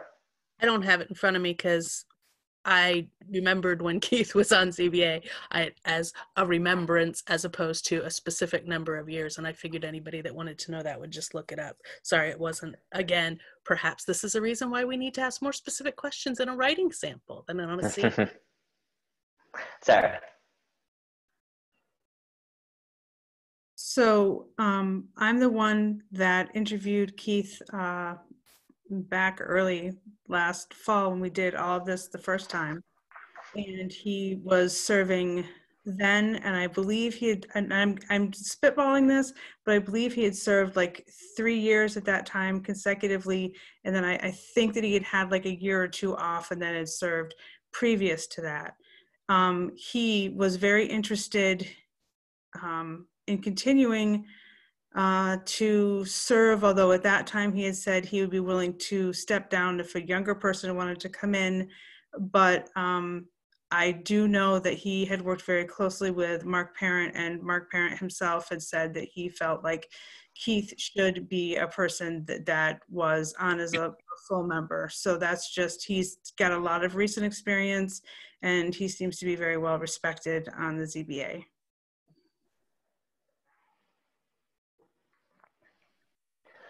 Other thoughts or comments with regard to the selection guidance, things you heard that you felt aligned well with the selection guidance?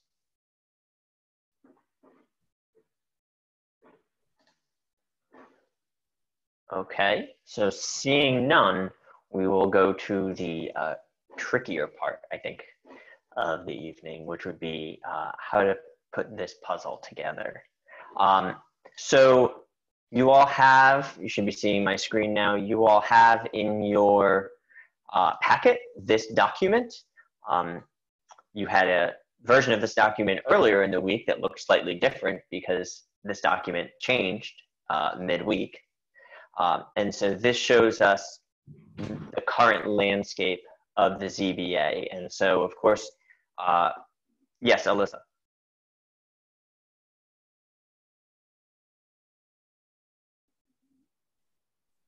I'm sorry, apparently I clicked too many times. I am not raising my hand. Oh, okay. So this shows the current landscape of the ZBA. So per our zoning bylaw, our ZBA and our charter, our ZBA has 5 regular seats, 3 associate seats. Last spring, we appointed 5 people as full members, and we appointed 3 people as associate members.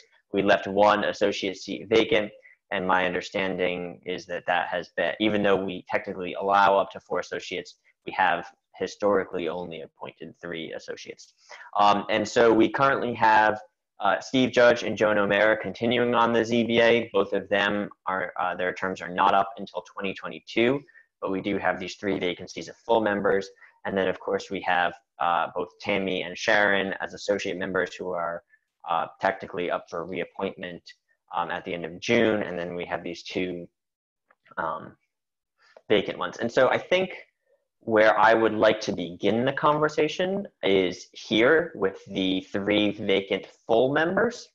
And so I'd like to open the floor to discussion about which of the candidates you heard that you think would be suitable to put into one of these full member roles. And you can,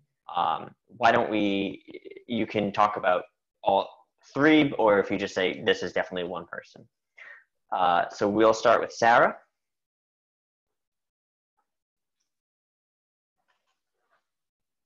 Sorry, it seems to be hard for me to find that unmute. So I'm going to give you 3, and if that's okay, and tell you why. So Keith Langsdale, I think I already said how I felt about how long he has served and how well respected he is. So I would definitely put Keith in as a full member. Tammy Parks, I have been impressed with from the get-go, from when I met her last year. I think she works well with people. I think she's an independent thinker, but has a lot of flexibility. So I would also put her in as a full member.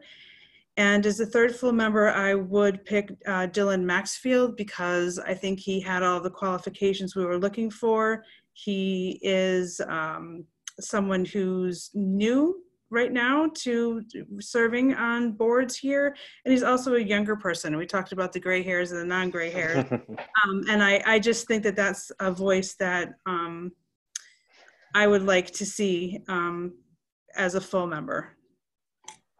Okay, thank you, Sarah. And I'm glad that this camera doesn't fully show my gray hairs, which are increasing in number.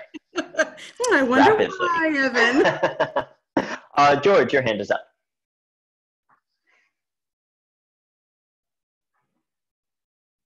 You are muted currently.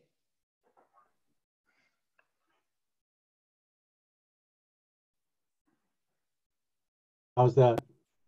Much better.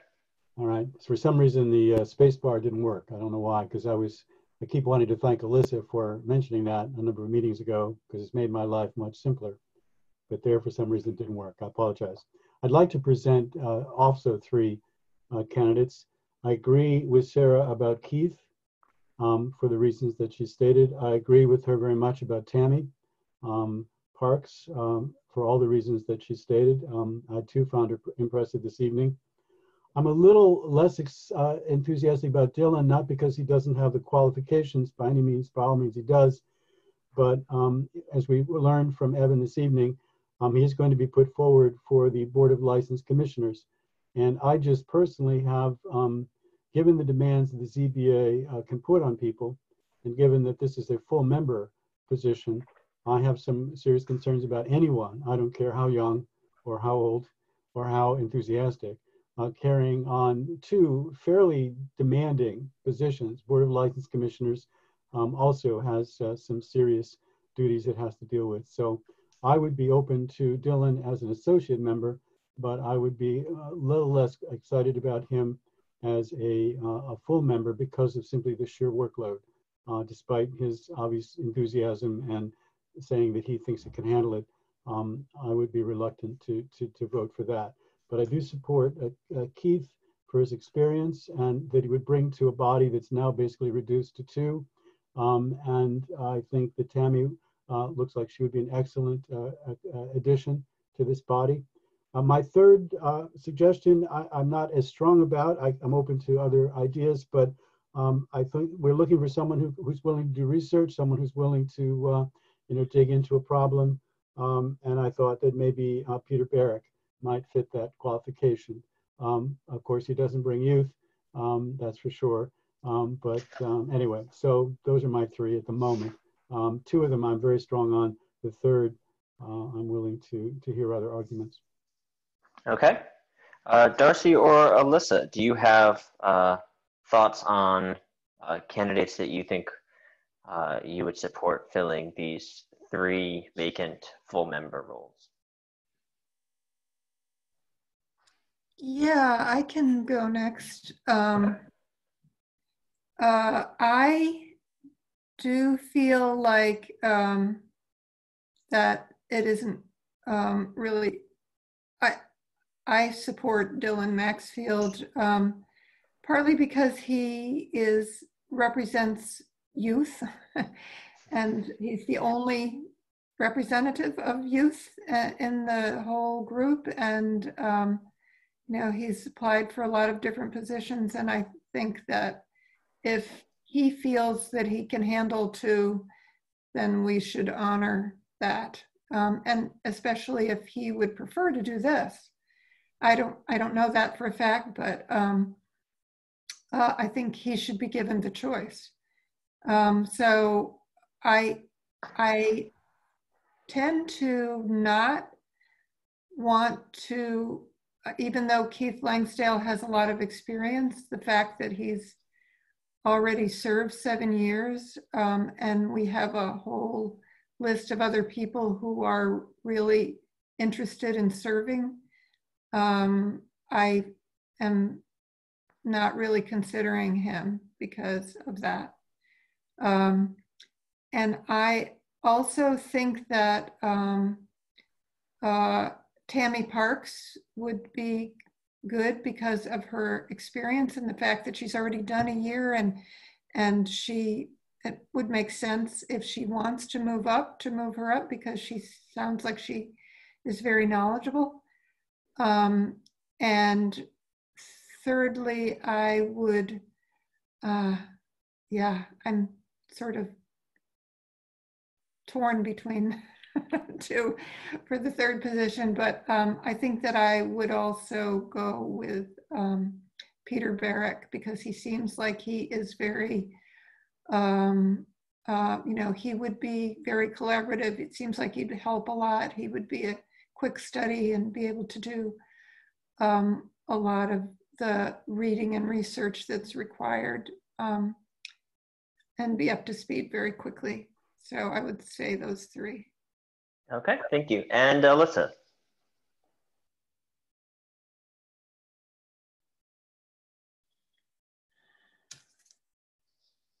I'm stalling because I'm uncomfortable. I think my support for Tammy is absolutely unequivocal, so that's great. That's easy. I hear the concerns, and I figured it would come up associated with Keith's service and the fact that he's already served for several years.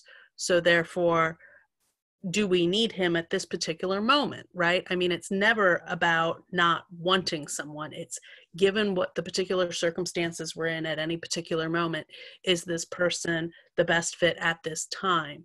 And I heard what Sarah, I think I understood Sarah to say, and what I was leaning toward is that because we have lost so many people off of the ZBA recently, and Steve and Joan, who are remaining, thank goodness, have not been there forever. It's not one of those committees where you have a couple people who've been there forever. And so I think it might actually be helpful to them to have Keith back in a full member position. So that was kind of, because we're going with our initial assumptions here, right, before we're changing our minds. So definitely Tammy, probably Keith. For the third position, the reason I'm struggling is with between Dylan and Peter associated with that. one of the things that stands out for me about Dylan beyond his obvious youth is that, and the fact that he chose to move back here, is that he actually has been much more engaged recently than some of the other applicants have been in terms of like, what kinds of things are people saying? I mean, he just ran for office and he's been coming to recent meetings of various different bodies, listened to the audio, you know, and just really felt like he really dived into this. And at the same time, I also hear the concern about having people serve on 2 committees. In the olden days, that was much more common, that people served on 2 or 3 committees. I think one of the things we're always trying to look at here is whether or not that's, you know, the best idea in the world. Yet at the same time, if someone says they can handle the workload, we all know how you get something done is you ask a busy person to do it. So I'm struggling with this. I think that, but in terms of full membership, I think for me, it's between those 4. I wouldn't want Dylan to be disqualified simply because he's being put forward for Board of License Commissioners, because I do think the roles are significantly different with different amounts of workload. I don't think it's like putting somebody on ZBA and Planning Board at the same time, which would be weird and not really workable. Or, you know, some of our, but Board of License Commissioners is still a fairly new body, but there are 5 people to spread the work across. One of the things I think makes it our job a little less fraught in general is when we get to figuring out the associates, is that we get to keep more people than we usually do when we interview people. And so that's giving me some confidence that it's going to work out one way or another. George, I see your hand up. Could I just, Alyssa, could you just repeat who your 3 people are? Because I didn't quite get that. Well, I can't because I have 4. Yeah, I heard Keith, Tammy, and then Dylan or Peter. Yes. Okay. George, your hand was up.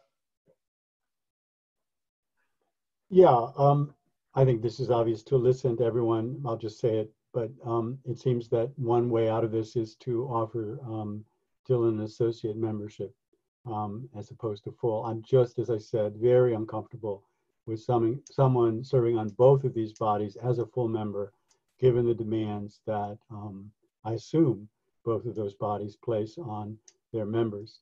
And there are no associates on the Board of License Commissioners. It's all 5 of them, that's true, but there's also 5 here. So again, I'm not going to fall on my sword over this, but I just have great concern, no matter who the person is. And I think Dylan is very well qualified. And so if the majority of you want to offer him a full membership, I would suggest an associate membership would be appropriate. But I also understand that then raises, well, then who would be the 5th candidate? But anyway, that's my thought. Okay, so watching, okay, so hold on, I'm taking lots of notes.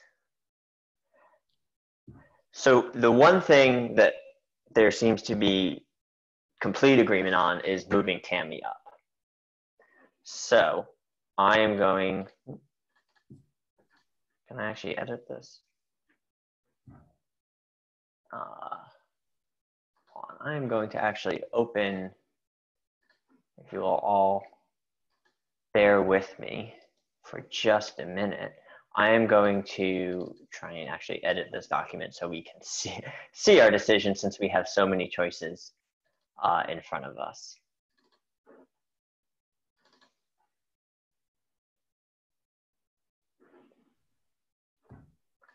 So,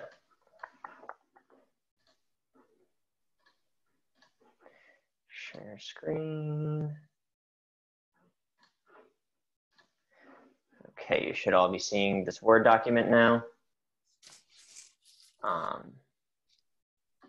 So the one thing that I'm hearing definite consensus on is Tammy Parks into one of the associate memberships, and we'll talk about terms later, which now leaves this vacant. So that one was easy. And then I am hearing Keith, Peter, and Dylan. So there seems to be consensus, at least among those three. So we had 3 for Keith, 3 for Dylan, and 3 for Peter, only because Alyssa voted for 4 candidates. So I will add, I've kept my mouth shut because I wanted to hear from you all first. I would, of course, agree with Tammy. So that one's easy. I would also be supportive of putting Keith back onto the body. The reason for doing so are twofold. One is what we did hear from all of the current members and even former members that we spoke to tonight, was that the loss of Mark Parent is going to be a great loss to this body. And one thing that we know, and Sarah mentioned this earlier, is that Mark was very supportive of putting Keith back onto the body. He even came and spoke to our committee at one point about his feelings about losing Keith from the body. And so I think there was a feeling from him as though Keith could really bring needed skills. The other thing, as was pointed out, is this is a body that has lost quite a few people just over the past 7 months. And Joan and Steve, I'm very thankful they're still there. They were initially appointed as associate members in 2017 and appointed full members in 2019. And so they are also still relatively new to the body in that they have only been full members of the body for just over a year. I don't necessarily know how often they were utilized as associates in those 2 years prior, perhaps a lot, perhaps not, I don't know. But this isn't a situation where Steve or Joan have 6 years of experience on the body. They are still, I think, fairly new members. And so I think that bringing Keith's experience back to the body, especially coming out of what has been a fairly turbulent time for this body, taking everything else that's going on in the world out of the equation would be really useful. And then as for the third person, I was also going back and forth between Dylan and Peter. I think that Dylan brings a really, really important, valuable perspective, not just as a young person, but also as someone who is a renter who, we heard a lot tonight about, a lot of debates on the ZBA that have to do with thinking about rentals versus non-rentals. And so I think having that perspective is really important. And I think that he brings a really underrepresented voice. I do share some of George's concerns that I'm so happy that Dylan has moved back to our community, and I don't want to welcome him back by crushing him with 2 very heavy workload committees that involve a lot of research. I trust his ability to do them, but I also don't want to burn him out just as he has re-entered our community. And so I would perhaps lean a little bit more towards Peter for that. So I want to throw it back to you. Given out all that we have somewhat equal votes for Peter, Dylan, and Keith. We can take a vote, but I would really rather us talk through it for a little bit first and try to come to some type of consensus. Yes, George. I'm wondering if it's permissible or sensible or appropriate to offer Dylan the full membership, and I don't know that we can set conditions, but maybe with the understanding that if he were to accept it, that he would have to withdraw. Is that just not appropriate? Is that, I'd be open to his, my resistance here is just that this is more than that. A, you should ask of anyone, and B, no matter how much they say they can do it, I don't think that's wise. So maybe it would be a question of which would he prefer, but perhaps that's just not appropriate. We can't do that. We can't set conditions. We either have to recommend someone or we don't. So maybe my suggestion is foolish, but that would be something I'd be open to if that were possible. If not, it would be with a heavy heart, but I would say that I couldn't vote for full membership simply because I don't think these are positions that one person, no matter how much they are committed, can or should take on. Okay. Alyssa and then Sarah. I just want to be clear that given that they are two different appointing authorities with different approval processes, I don't think we can horse trade like that in a way that we could if we were the direct appointing authority, which we are not, and in either case.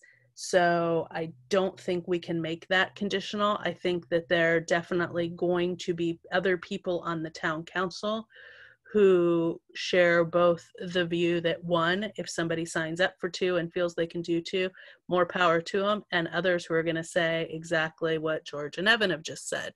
So from the standpoint of perhaps not overly complicating our recommendation to town council, given that our recommendation is going to be coming before town council, not from OCA anymore, but from TSO associated with the Board of License Commissioners, I would not want TSO to be looking at Dylan's Board of License Commissioner appointment askance because of what, as it turns out, the majority of us are on both of those bodies. So it's awkward beyond belief, but I guess if it is of deep concern to people, then the solution is either one, which I briefly entertained and then dismissed for the reasons that I said, which was to put Keith as an associate instead of as a full member. But then I realized now I agree with what other people have said about needing him back there. The other is to put Dylan then in the associate position purely because of his other commitment to the Board of License Commissioners, which we assume, we don't know because we're not there yet, at TSO we'll be evaluating, and then the town council will be evaluating. Sarah? So I would say, in giving this thought, I still really want to have Keith on because I don't want the ZBA to fall apart, and I don't want people on the ZBA to feel like they are rudderless and that they're also burnt out. And I really think we need to have at least one more person who has experience, and that's why I really want to hold on to Keith. I'm hearing what everybody's saying about, Dylan maybe being, that it would be overwhelming and that we would burn him out. And, I guess in the respect that when I ran for town council, I knew it would be really hard and I knew it would be a lot of work. I had no idea until I was on town council how much work there was. So in that respect, I could see, I would agree with other people that Peter would be my second choice. So I am willing to put Peter in as a full member and Dylan as an associate member, and then just see how things work out for him. That's fine with me. Okay, Darcy? I am sad that people are changing their votes about Dylan. I think that our committee, boards and committee handbook is very clear that people can be on two committees and that it isn't up to us to decide that. If he went forward with the interview today and he still wants to do it, and we think that he fulfills the qualifications, then I don't think it's our role to decide on his behalf that he's going to be burned out. Because our town allows people to be on two committees. So anyway, I feel pretty strongly that we need youth on this committee. We're constantly saying we need more diversity. And so I think that he has applied for several different committees, and he has complained about the fact that we need more diversity and we need more people who are working class. And so I feel strongly that we should be appointing Dylan. and I feel like, well, I've already said that I think it's less important than that we have Heath on the committee because of the fact that he's already had 7 years. And we have this whole big group of people that are anxious to serve, and we should let them have a chance. George. I think this is why I am going to miss you all. This committee, I think Darcy makes a very, very good point. And others of you have made this point as well. And I'm the one who started with the idea. I think Darcy's right. She makes a very good point that why am I or us, why are we deciding? It is allowed. I have concerns, I have reservations, but I also hear the argument of youth and diversity. And I find Darcy's arguments actually pretty compelling. I know I'm arguing against myself, but that's okay. I think that's part of what we're trying to do. We're thinking this out. And Evan has asked us to do that. And in the end, we'll decide what we decide. But I hear very much Darcy's point of youth. Others of you made it, diversity. And I think she does make a very good point that who are we or I to decide if it's allowed, and it is. Maybe we should just do it, and we'll see how it works out. We have a very strong candidate. We have 2 strong candidates, but this one brings also youth and something that's been sadly missing in some of other appointments we've had to make, and it's nobody's fault. So I hear what she's saying, and I am willing to change my vote for that reason. In spite of what I said earlier, I still have those reservations, but I think she's right. Who am I or we to decide if it's allowed? It's up to the candidate, and maybe he'll decide in the end. He'll decide. We'll see. So I think we should do what we think is best. And given the arguments I'm hearing from some of the others and from Darcy, his youth and his passion, and put him in a very strong place. So I'm open to him as a full member. I hope it doesn't create total chaos here, but that's oh, we love chaos here. Well, I just think she makes 2 really good points. No, I agree, and I think what I'm struggling with is the feeling of if I was appointing from this body in sort of a vacuum, I would definitely put him on this body, and it's just this other consideration, but perhaps that is not a good way to look at things. One other thing that I am also thinking, and this is inspired by something Alyssa said when she voted for the amendment to the open containers bylaw, where she said, if it doesn't work, we can just change it. And there is a thought I have of, we're speculating about this, but if it gets to a point where he does come to us and say, and we all know Dylan because he ran, and some of us know him personally, and he says, "Ooh, this is real tough. I don't know if I can do this." We would, because we have actually a decent number of candidates, we will likely have a full associate pool, and as the appointing authority, we could always move one of those associates.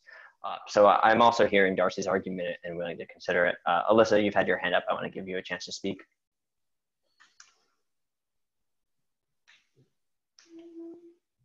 Thank you. I was actually hoping you were going to speak before I did. So this is why deliberation and open meeting law is really hard, but it's also really valuable, as George points out, because we tease out each other's arguments, right? We hear how it's sounding. And, I was worried at the beginning that I was like, we have Dylan be great, but are we going to have any trouble convincing the rest of the council about the same argument we're having here? And maybe it just simplifies everybody's life, including Dylan's, right? Because he's going to get talked about a lot, just like he's getting talked about now, if we just simplify. And then the longer the conversation went on, and Darcy expressed again so clearly why we've been looking for different points of view, and we have all interacted with Dylan, is that when based on his, and it's become really obvious to me that I was trying to simplify, perhaps at the expense of doing actually the best thing. And I still stand by the fact that Dylan, of all the rest, you know, not looking at Sharon because she said she wants to stay associate, but of the rest of the candidates that aren't Tammy and Keith, Dylan, I feel like, is the most qualified to be the full member in terms of the homework he's done, in terms of figuring out what the ZBA does, in terms of his recent engagement in community, you know, interaction. And so the other thing that I think it just expands a little on what Evan said about if it doesn't work out, then, you know, whatever, we have options. It's also true that if it, in the short run, if it's a problem for any of these new full members to actually make the commitment, then that's when they call the associate, right? Like they're running into some sort of problem in their lives. That's when staff calls in for an associate to serve on the next panel instead of that full member. So we wouldn't be leaving, what I'm saying is we wouldn't be leaving applicants or the ZBA in the lurch. It seems unlikely that that would be a problem. So I think that I'm starting to hear us move more towards putting Dylan to a full membership. We know Darcy definitely supports it. We know that Sarah, and I'm hearing me, George, and Alyssa starting to lean in that direction. Would we say Yes. That's an accurate? George? Yes. Okay, so I'm gonna throw his name in there then. Dylan Max. It's very exciting for me to get the majority of people to agree with me. You made a very compelling argument. You made a very compelling argument. So here's where I'm going to disagree with you, Darcy. So now we have a question about this third seat. If I had to choose now between Peter and Keith, who both were originally in my top three, I would lean towards Keith. So it sounds like it's between Keith and Peter. So I'd like us to have that conversation.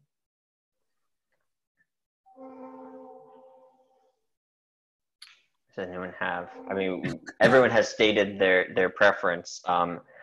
If people feel like they've said their piece, we can actually vote on this one individually, or much like we did with Dylan, we can see if we can come to some consensus between Keith and Peter.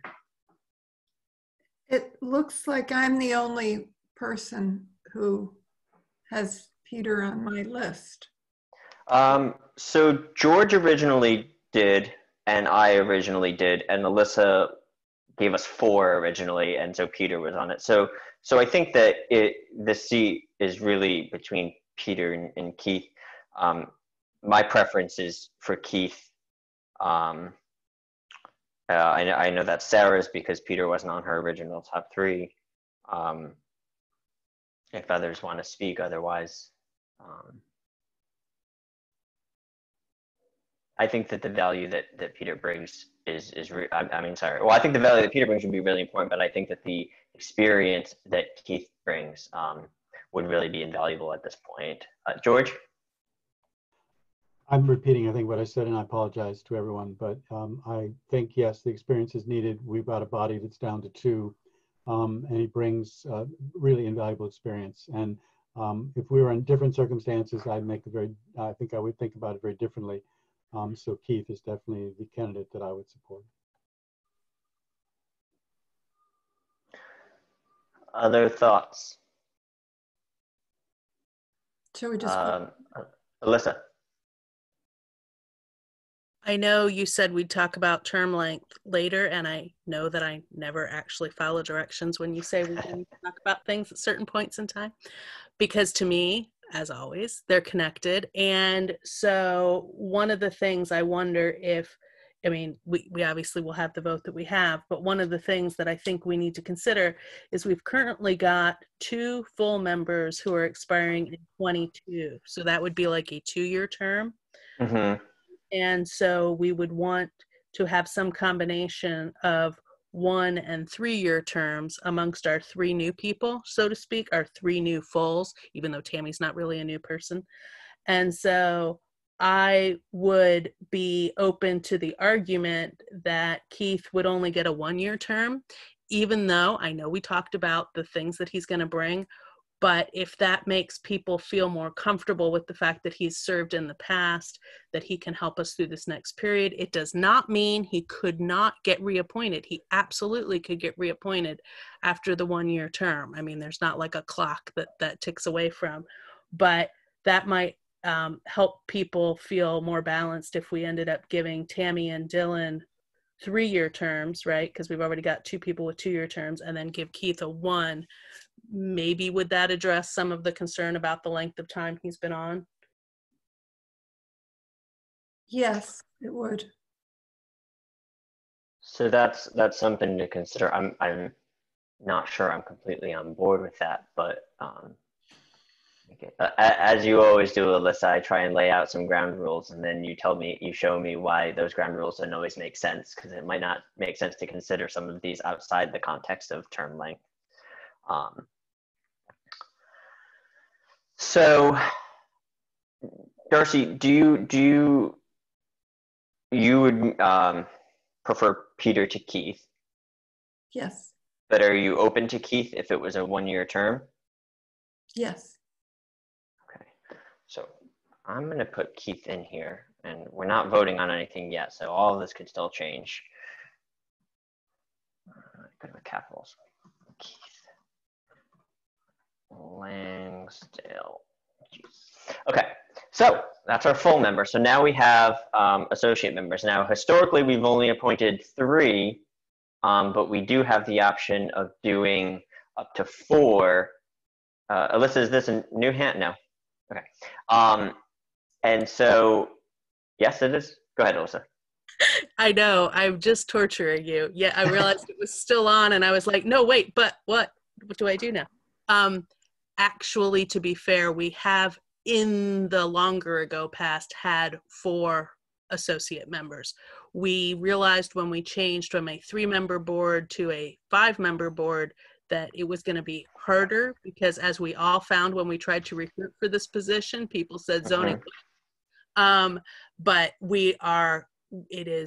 it has been 4 members, it has been 3 members, it can be 2 it has been 2 members if enough people leave or get moved up. So it's just a very variable number. And the thing that's always so confusing to people, but of course not to us because we've been studying this, is that although I know they use the term alternate, they are alternates from the standpoint of, yes, if one person that's normally one of the 5 can't serve for either a conflict of interest or a scheduling conflict, that they ask one of the other people to serve. It's not like you're an alternate juror like you see on TV where they impanel 15 people but only let 12 of them vote, right? So mostly everyone even show up to the other panels unless they're actually on them.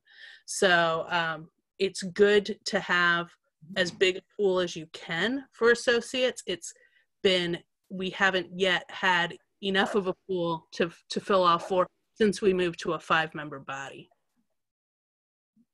Mm-hmm.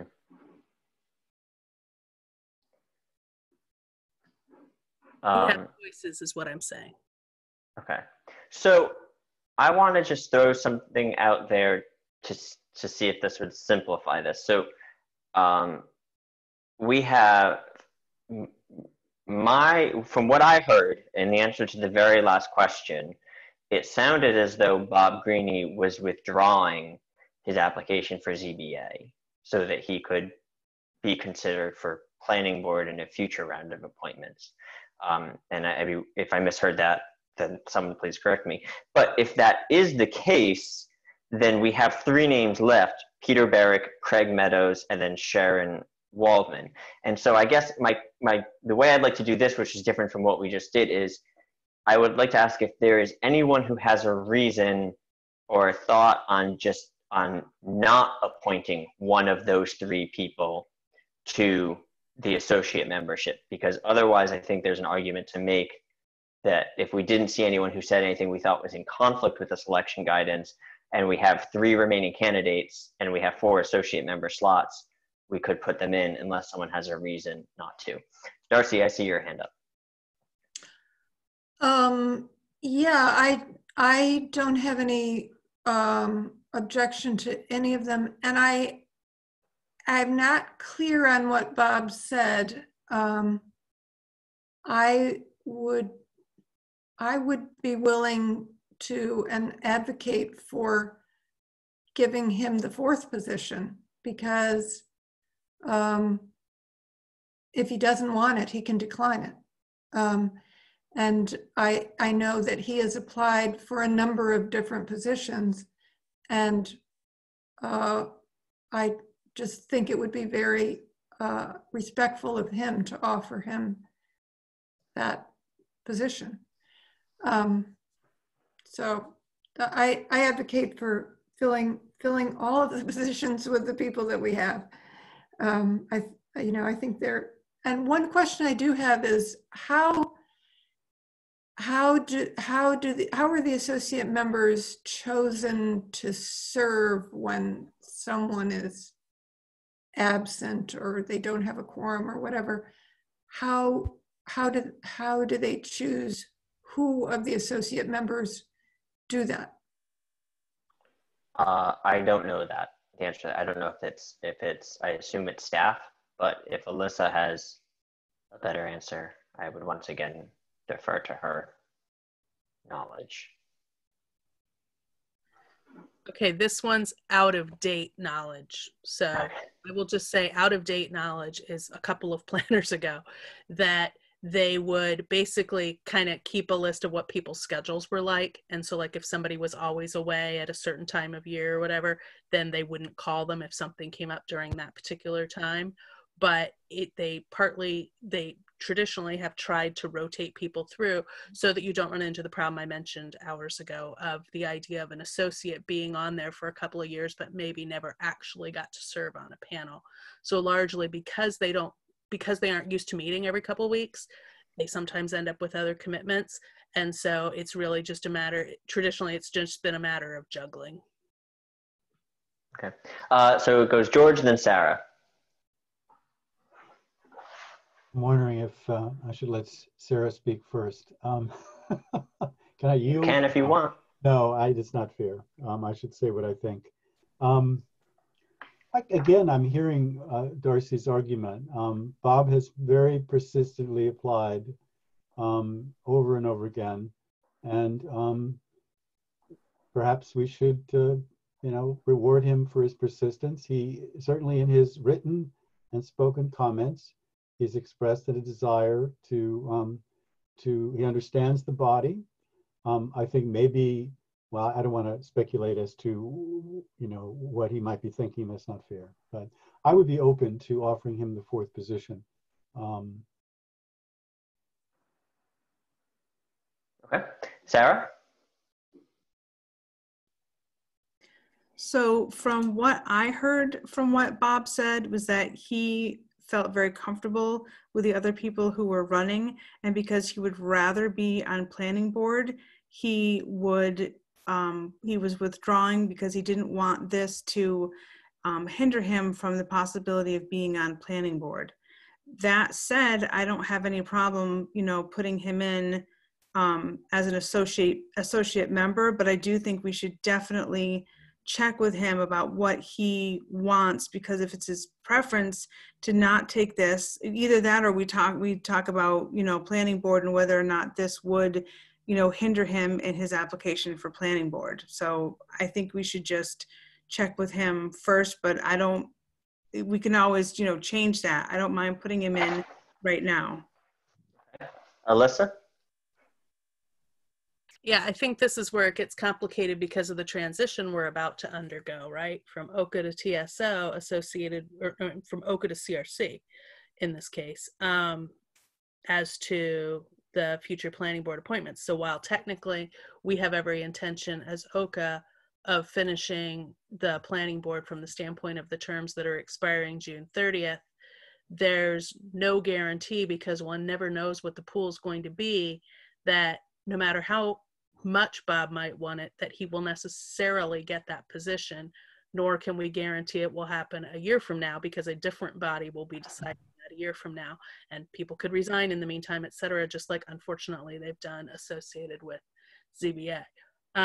So I guess my assumption is to offer the associate position to Bob with the and explain to him that it would have, which I, assuming we all agree on this, that it would have zero impact on his ability to be fully considered for planning board, because we would assume, because I don't really think you can serve on both of those, we would assume that he would resign from ZBA if in fact he got appointed to planning board. And so this is not the Dylan situation we were talking about. This is two different zoning things that I don't really think you can serve on both. And I don't think he's any intention of serving on both, but we do have and have had people in the past serve on the ZBA first, get their feet wet with the zoning bylaw, and then end up serving on the planning board at a later time. So it's not an unusual trajectory to move from ZBA to planning board. It's definitely not usual to try and serve on both. He clearly doesn't want to serve on both, but to offer him the opportunity, because we can't guarantee him he's going to get a seat on planning board, but I think we can guarantee him, since it's the five of us, that we will not hold it in any way, shape, or fashion against him if he chooses to apply for planning board again. George, is this a new hand or an old hand? This is a new hand. Okay, go on. Again, I think I'm back to Darcy's argument earlier that we shouldn't be making these decisions for the candidates. They really are, if this is permissible, or basically if we feel that he is qualified or as qualified as the other three members that we're putting as associates, and I think that is a fair statement, then we should go, the position is vacant. He meets the qualifications. I heard nothing from him tonight that would disqualify him. And so I guess we shouldn't try to, do his thinking for him. I think Sarah's correct that what I heard is pretty much what she heard, but our decision, he did not withdraw. And so he is a candidate.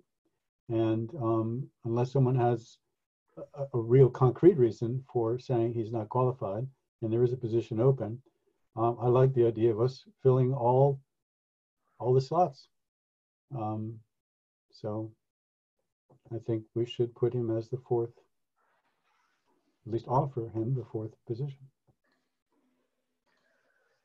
Okay, so the last piece of this, and then we can all go to bed, is term limits. So Alyssa put forth an idea earlier of, because Keith has been there for a while and because Darcy had some discomfort with Keith being here, of giving Keith a one-year term and giving Tammy and Dylan 3-year terms. And so we would have staggered reappointments in 21, 22, and 23. So that's one suggestion on the table. I was actually going to say something different, which was, given the conversation we had around the workload that Dylan faced, perhaps he would be a good candidate to give the one-year term to. He would obviously be ripe for reappointment at the end of that 1 year because he would only have served 1 year. But then we could say, so was that manageable? And if he says yes, there's of course a preference for reappointment. And so it would be sort of a first step. So I think there's a couple different options here. I personally would like to see, at the very least, Tammy Parks get a 3-year term.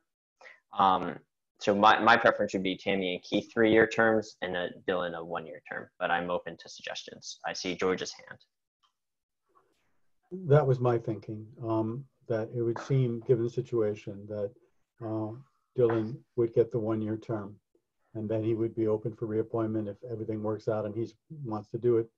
And Keith would get the 3 and Tammy would get the 3. Okay. Their thoughts? Alyssa, I see your hand. I disagree. Tammy's so easy for us tonight, right? So 3-year term for Tammy for sure. I would have been happy to give either Keith or Dylan 2-year terms rather than 1-year term, except for the fact that we already have 2 others expiring in 2022, and that based on experience, is a horrible idea to have a whole bunch of people expiring at once.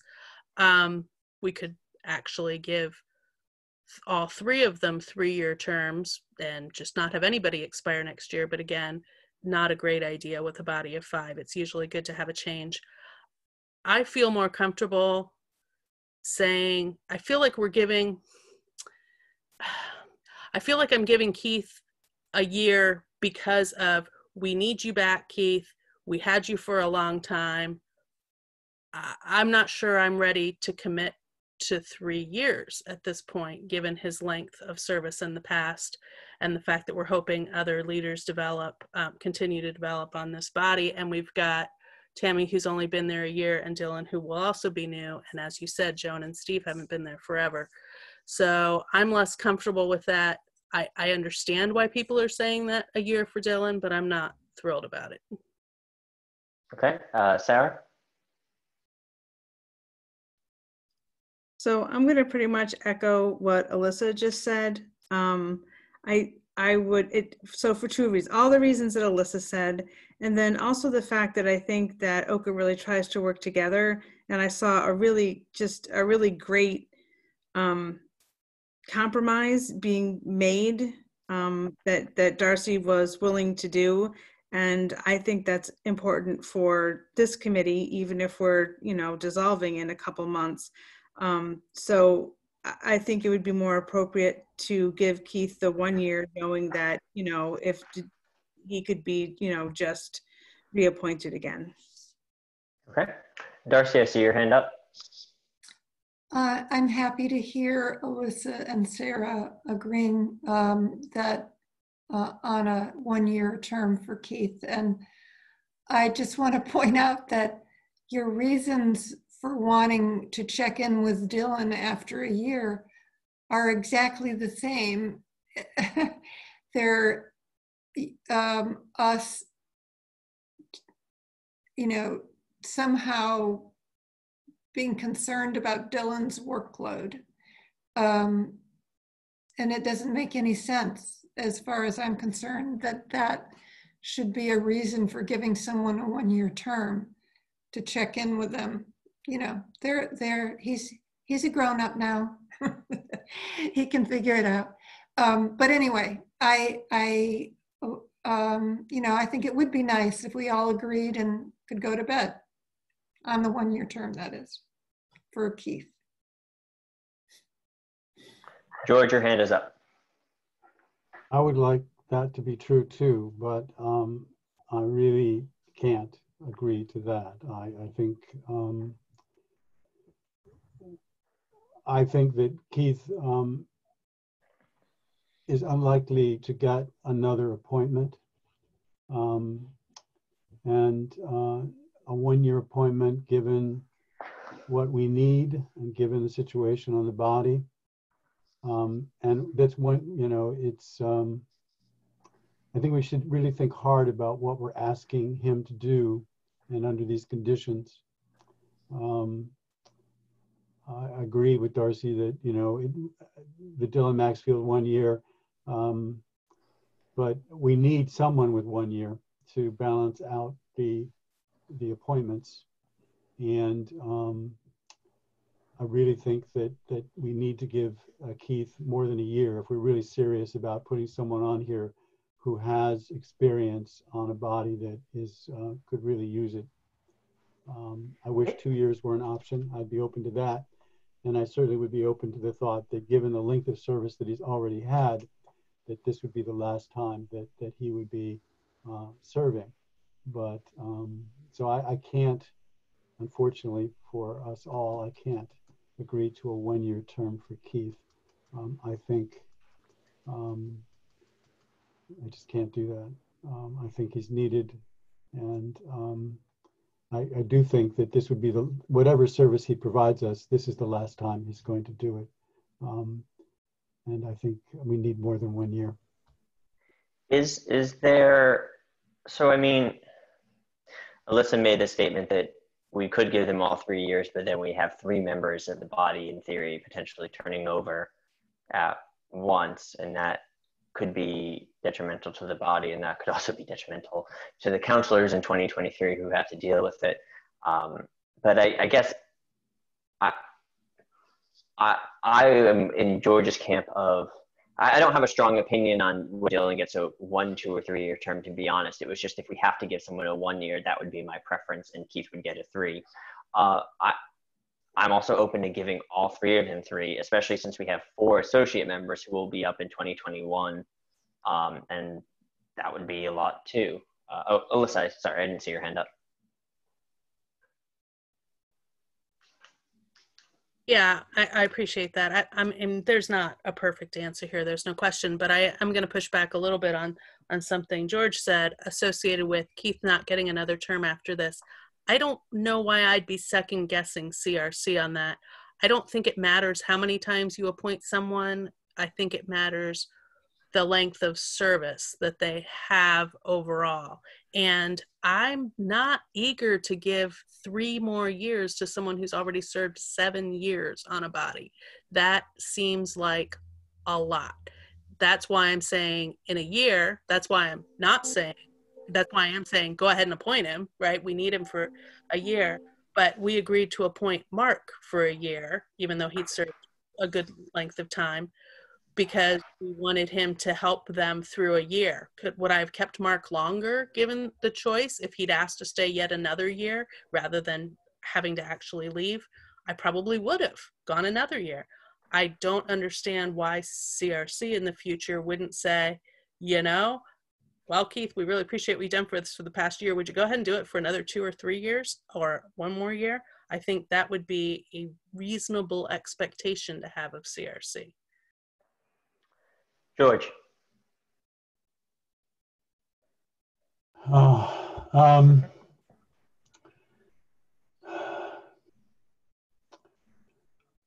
Alyssa makes good arguments. Darcy makes, I mean, these are good arguments. I just really feel the need for some continuity, and I'm worried about a 1 year appointment being interpreted in a way that it's not intended, just because why? Well, I mean, the reason that Alyssa's giving is a strong one, and the others, which is that he's already had 7 years, and now it would be 10 years.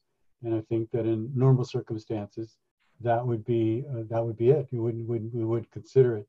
And I guess the rest of you don't see the situation quite as in the way I do, and maybe I'm just wrong here.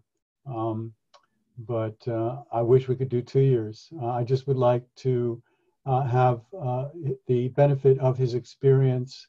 And I mean, the man has chaired this body. And we're having 2 people come up in 2022 who knows if they'll continue. I guess I would go with Evan's idea of 3 years for all 3. But I hear obviously the concern of many of you that that's seems to be just too much given the idea of term limits. And I would agree with you in most circumstances, but here I really am concerned about having some stability and some experience. This is correct. That doesn't mean he can't get another term after 3 years. I think that would be extremely unlikely. But she's right. I can't predict the future. So I'll shut up. Sarah. So I'm going to say that I don't feel like I want to move on that 1 year term for Keith. I would like to keep that. That being said, I'm also on CRC, and I could also see myself in a year taking a look at the configuration of the ZBA, and definitely, you know, if it's appropriate, I would totally give Keith another term. I mean, I think what all of this is about is that we have guidelines. We have ideas about how long people serve, and making sure that we have senior members, making sure that we have new voices. If in a year's time we find that we still don't have, you know, people that could step up, and that Keith has really, you know, kept this entire, you know, board together, then I don't see why CRC wouldn't say this is where the board is at right now, ZBA, and definitely we would need to keep Keith on. So I'm going to stay firm in my 1 year for Keith. So I'm going to throw something out there that I expect will fail, but why not? So George and I think, have spoken pretty clearly that we would like to see Keith get a 3-year term. Sarah, Darcy, and Alyssa are advocating for a 1 year. We could certainly vote on this. It's a vote I expect that George and I would be in the minority and we would lose, and that would be okay, and we could move on. The one number that hasn't been thrown out is 2, right? I mean, if it was a 3-year term, there'd be 3 people expiring in 2023. If there is a 2-year term, there'd be 3 people expiring in 2022. I'm less concerned about that. Is there any appetite for meeting in the middle and doing a 2-year term? Yeah. Especially because the thing I'm also hearing is we can give him a 1-year term and yeah, he could be reappointed. So if that's sort of the attitude, is it possible to meet in the middle and do a 2-year?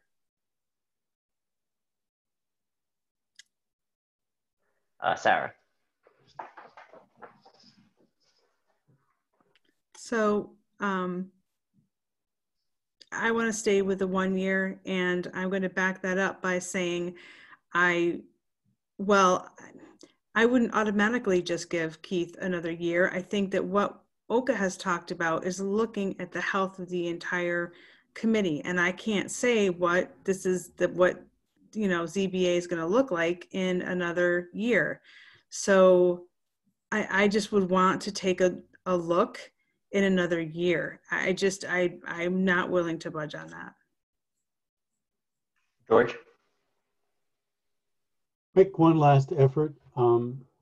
This is someone who has served for 7 years, who's clearly passionate about it and enjoys it, and has given a great deal to the town. And I also feel there's maybe just a matter, and maybe this will not go over well, but just a matter of respect.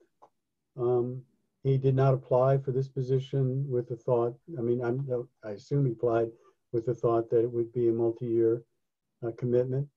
I understand the reasons for offering him 1, but I'm also concerned about just just showing some level of appreciation, respect for service people have given. If you're going to put him on the body, you should put him on the body.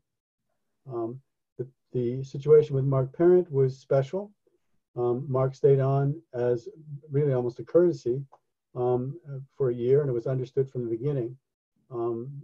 Here, I think if I were Mr. Langsdale, if I were anyone who had served as much as he has, and then is appointed to a 1-year position, I would probably be a little bit offended. Now, maybe so that's another concern I have, just a matter of respect for people who have done service.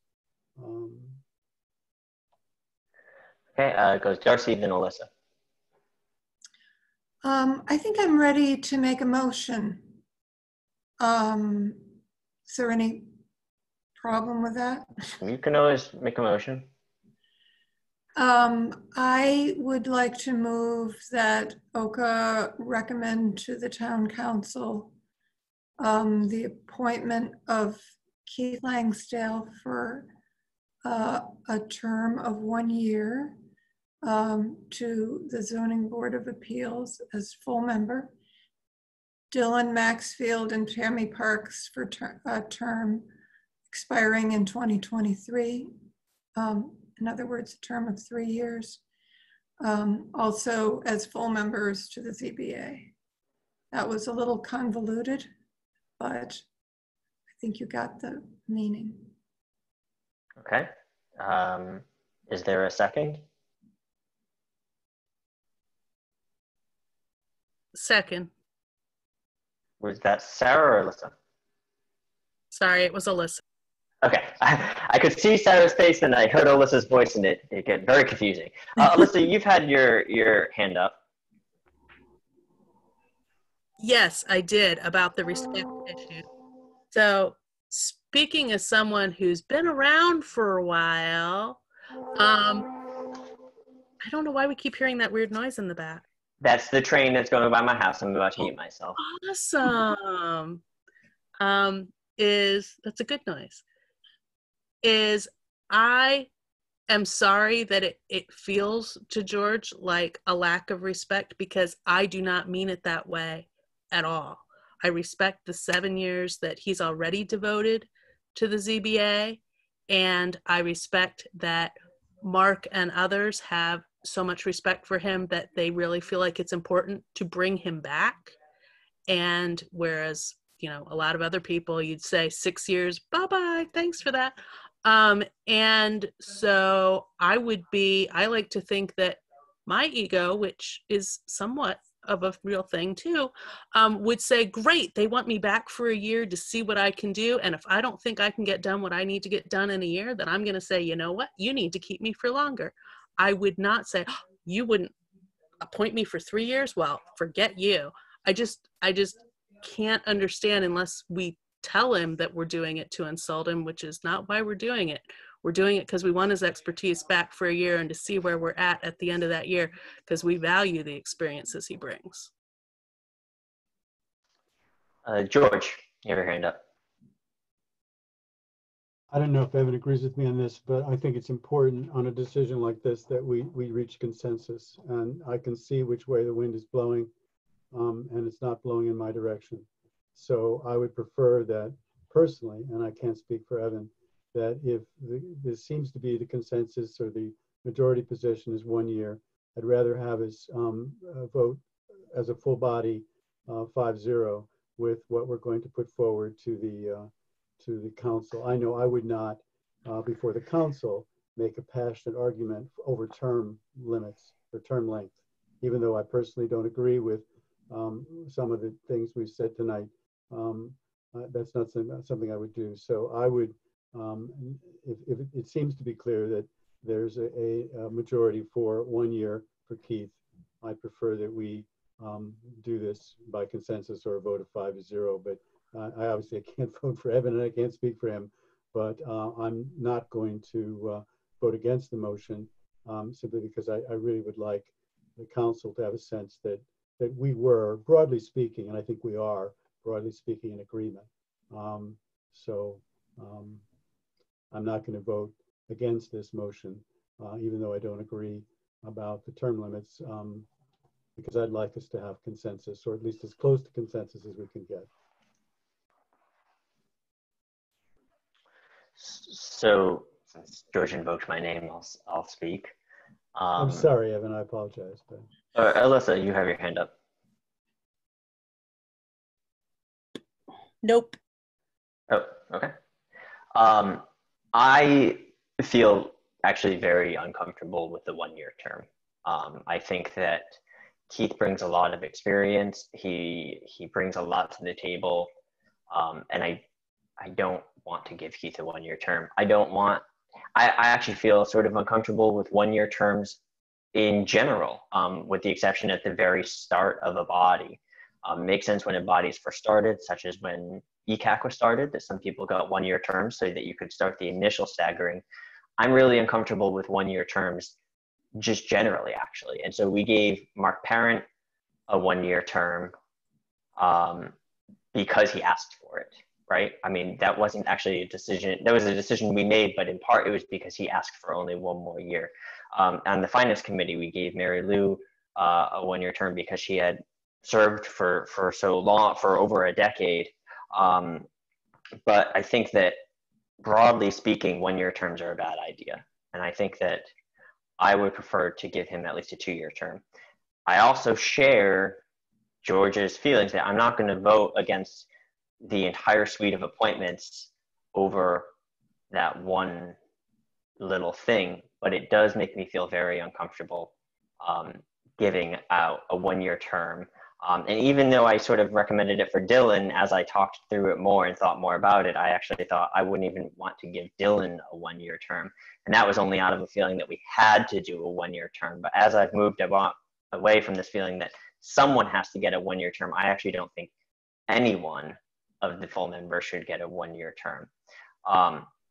what I'd like to do, and I'm fine with this going down in flames, but I'd like it at least to be on the record, is I'd like to offer an amendment to the motion to amend Keith Langsdale's term to 2022. Is there a second?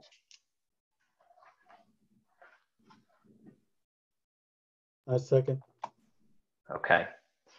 Is there discussion on this amendment to move Keith Langsdale's term from 2021 to 2022? Darcy, I see your hand up. Yeah, I think that to some extent we lost sight of the fact that we would have, we put Keith Langsdale's name as a full member on the basis that that I said that I would agree if he had a one-year term. So if he isn't going to have, if we aren't all agreed that he's going to have a one-year term, or if we can't vote to do that, then we need to vote on that third position, because I don't agree that he should be a full member. I would put Peter Barrick there. So it's a bigger issue than just, I mean, we haven't all agreed that these are our three full members. I haven't agreed on Keith, unless he has a one-year term. Okay. Any further discussion on the amendment? Okay, then I'm going to call the question. So again, the amendment is to amend the motion to strike 2021 and replace it with 2022 for Keith Langsdale's appointment. I will go in alphabetical order. Alyssa Brewer. No. Darcy Dumont. No. Evan, sorry, I had to do the alphabet in my head. It's getting late.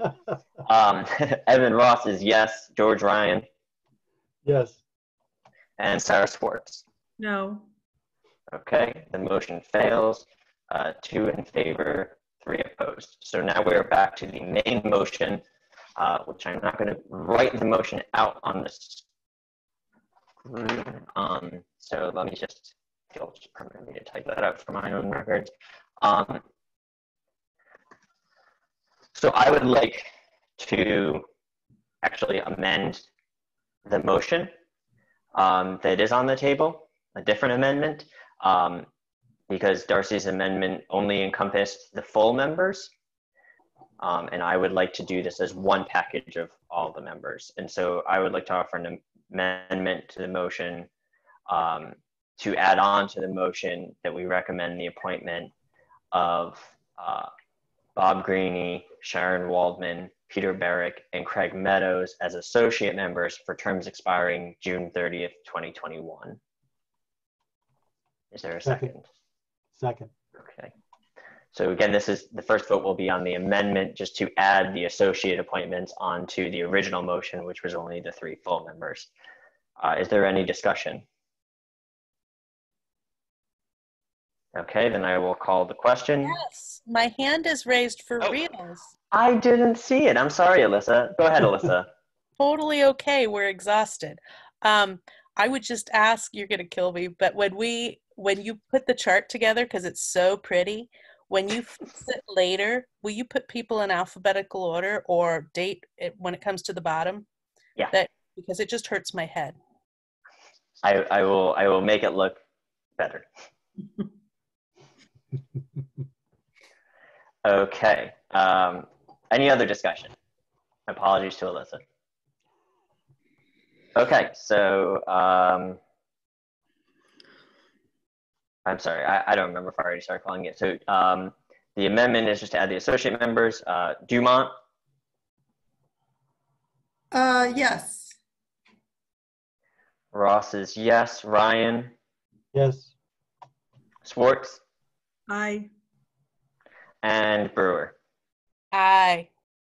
Okay, so we're now to the amended motion, which is to recommend that the town council appoint to the zoning board of appeals Tammy Parks and Dylan Maxfield for terms expiring June 30th, 2023. Keith Langsdale for a term expiring June 30th, 2021. And Bob Greeny, Sharon Waldman, Peter Barrick, and Craig Meadows as associate members for terms expiring June 30th, 2021. That's the motion that we're voting on. Is there any further discussion? Okay, so I'll start with Ross as yes. Ryan? Yes. Swartz? Yes, I. Brewer? Aye. And Dumont? Yes. Okay, so that is unanimous. The motion carries. We have our ZBA appointments. So I am going to, not tonight, but soon, write this up into a report, and it will go to the council, and I will request that this is on the town council's agenda for our next meeting, which I believe is April 27th. Are there any questions? Alyssa. I just want to thank you for getting us through this, Evan, because it was a long night, starting late, et cetera, after a really busy town council week. We had an insane week. And so thank you for getting us through this and moving the interviews along and having everything work. Thank you to staff for being here. The other thing I just want to mention is I know that you'll write us a beautiful report, and I assume you'll touch on the length of Keith's appointment so that it's clear we're not the different viewpoints we had on that. Yes. Other questions or comments? Sarah? You were amazing, Evan. Thank you so much for all your hard work and for refereeing that. You were awesome. Thank you, Sarah. When social distancing is over, we're going to get some lemon bars. You betcha. Any other questions? Save one for me. All right, so OCA's next meeting is on April 27th at 9:30 in the morning, and I will see you all then. And so I will adjourn us at 10:39 p.m. Thank you all. Thank you, Evan. Night, everyone. Good night. Thank you so much, Athena. Good night, Athena. Angela as well. And Angela. Yes, and Angela. God.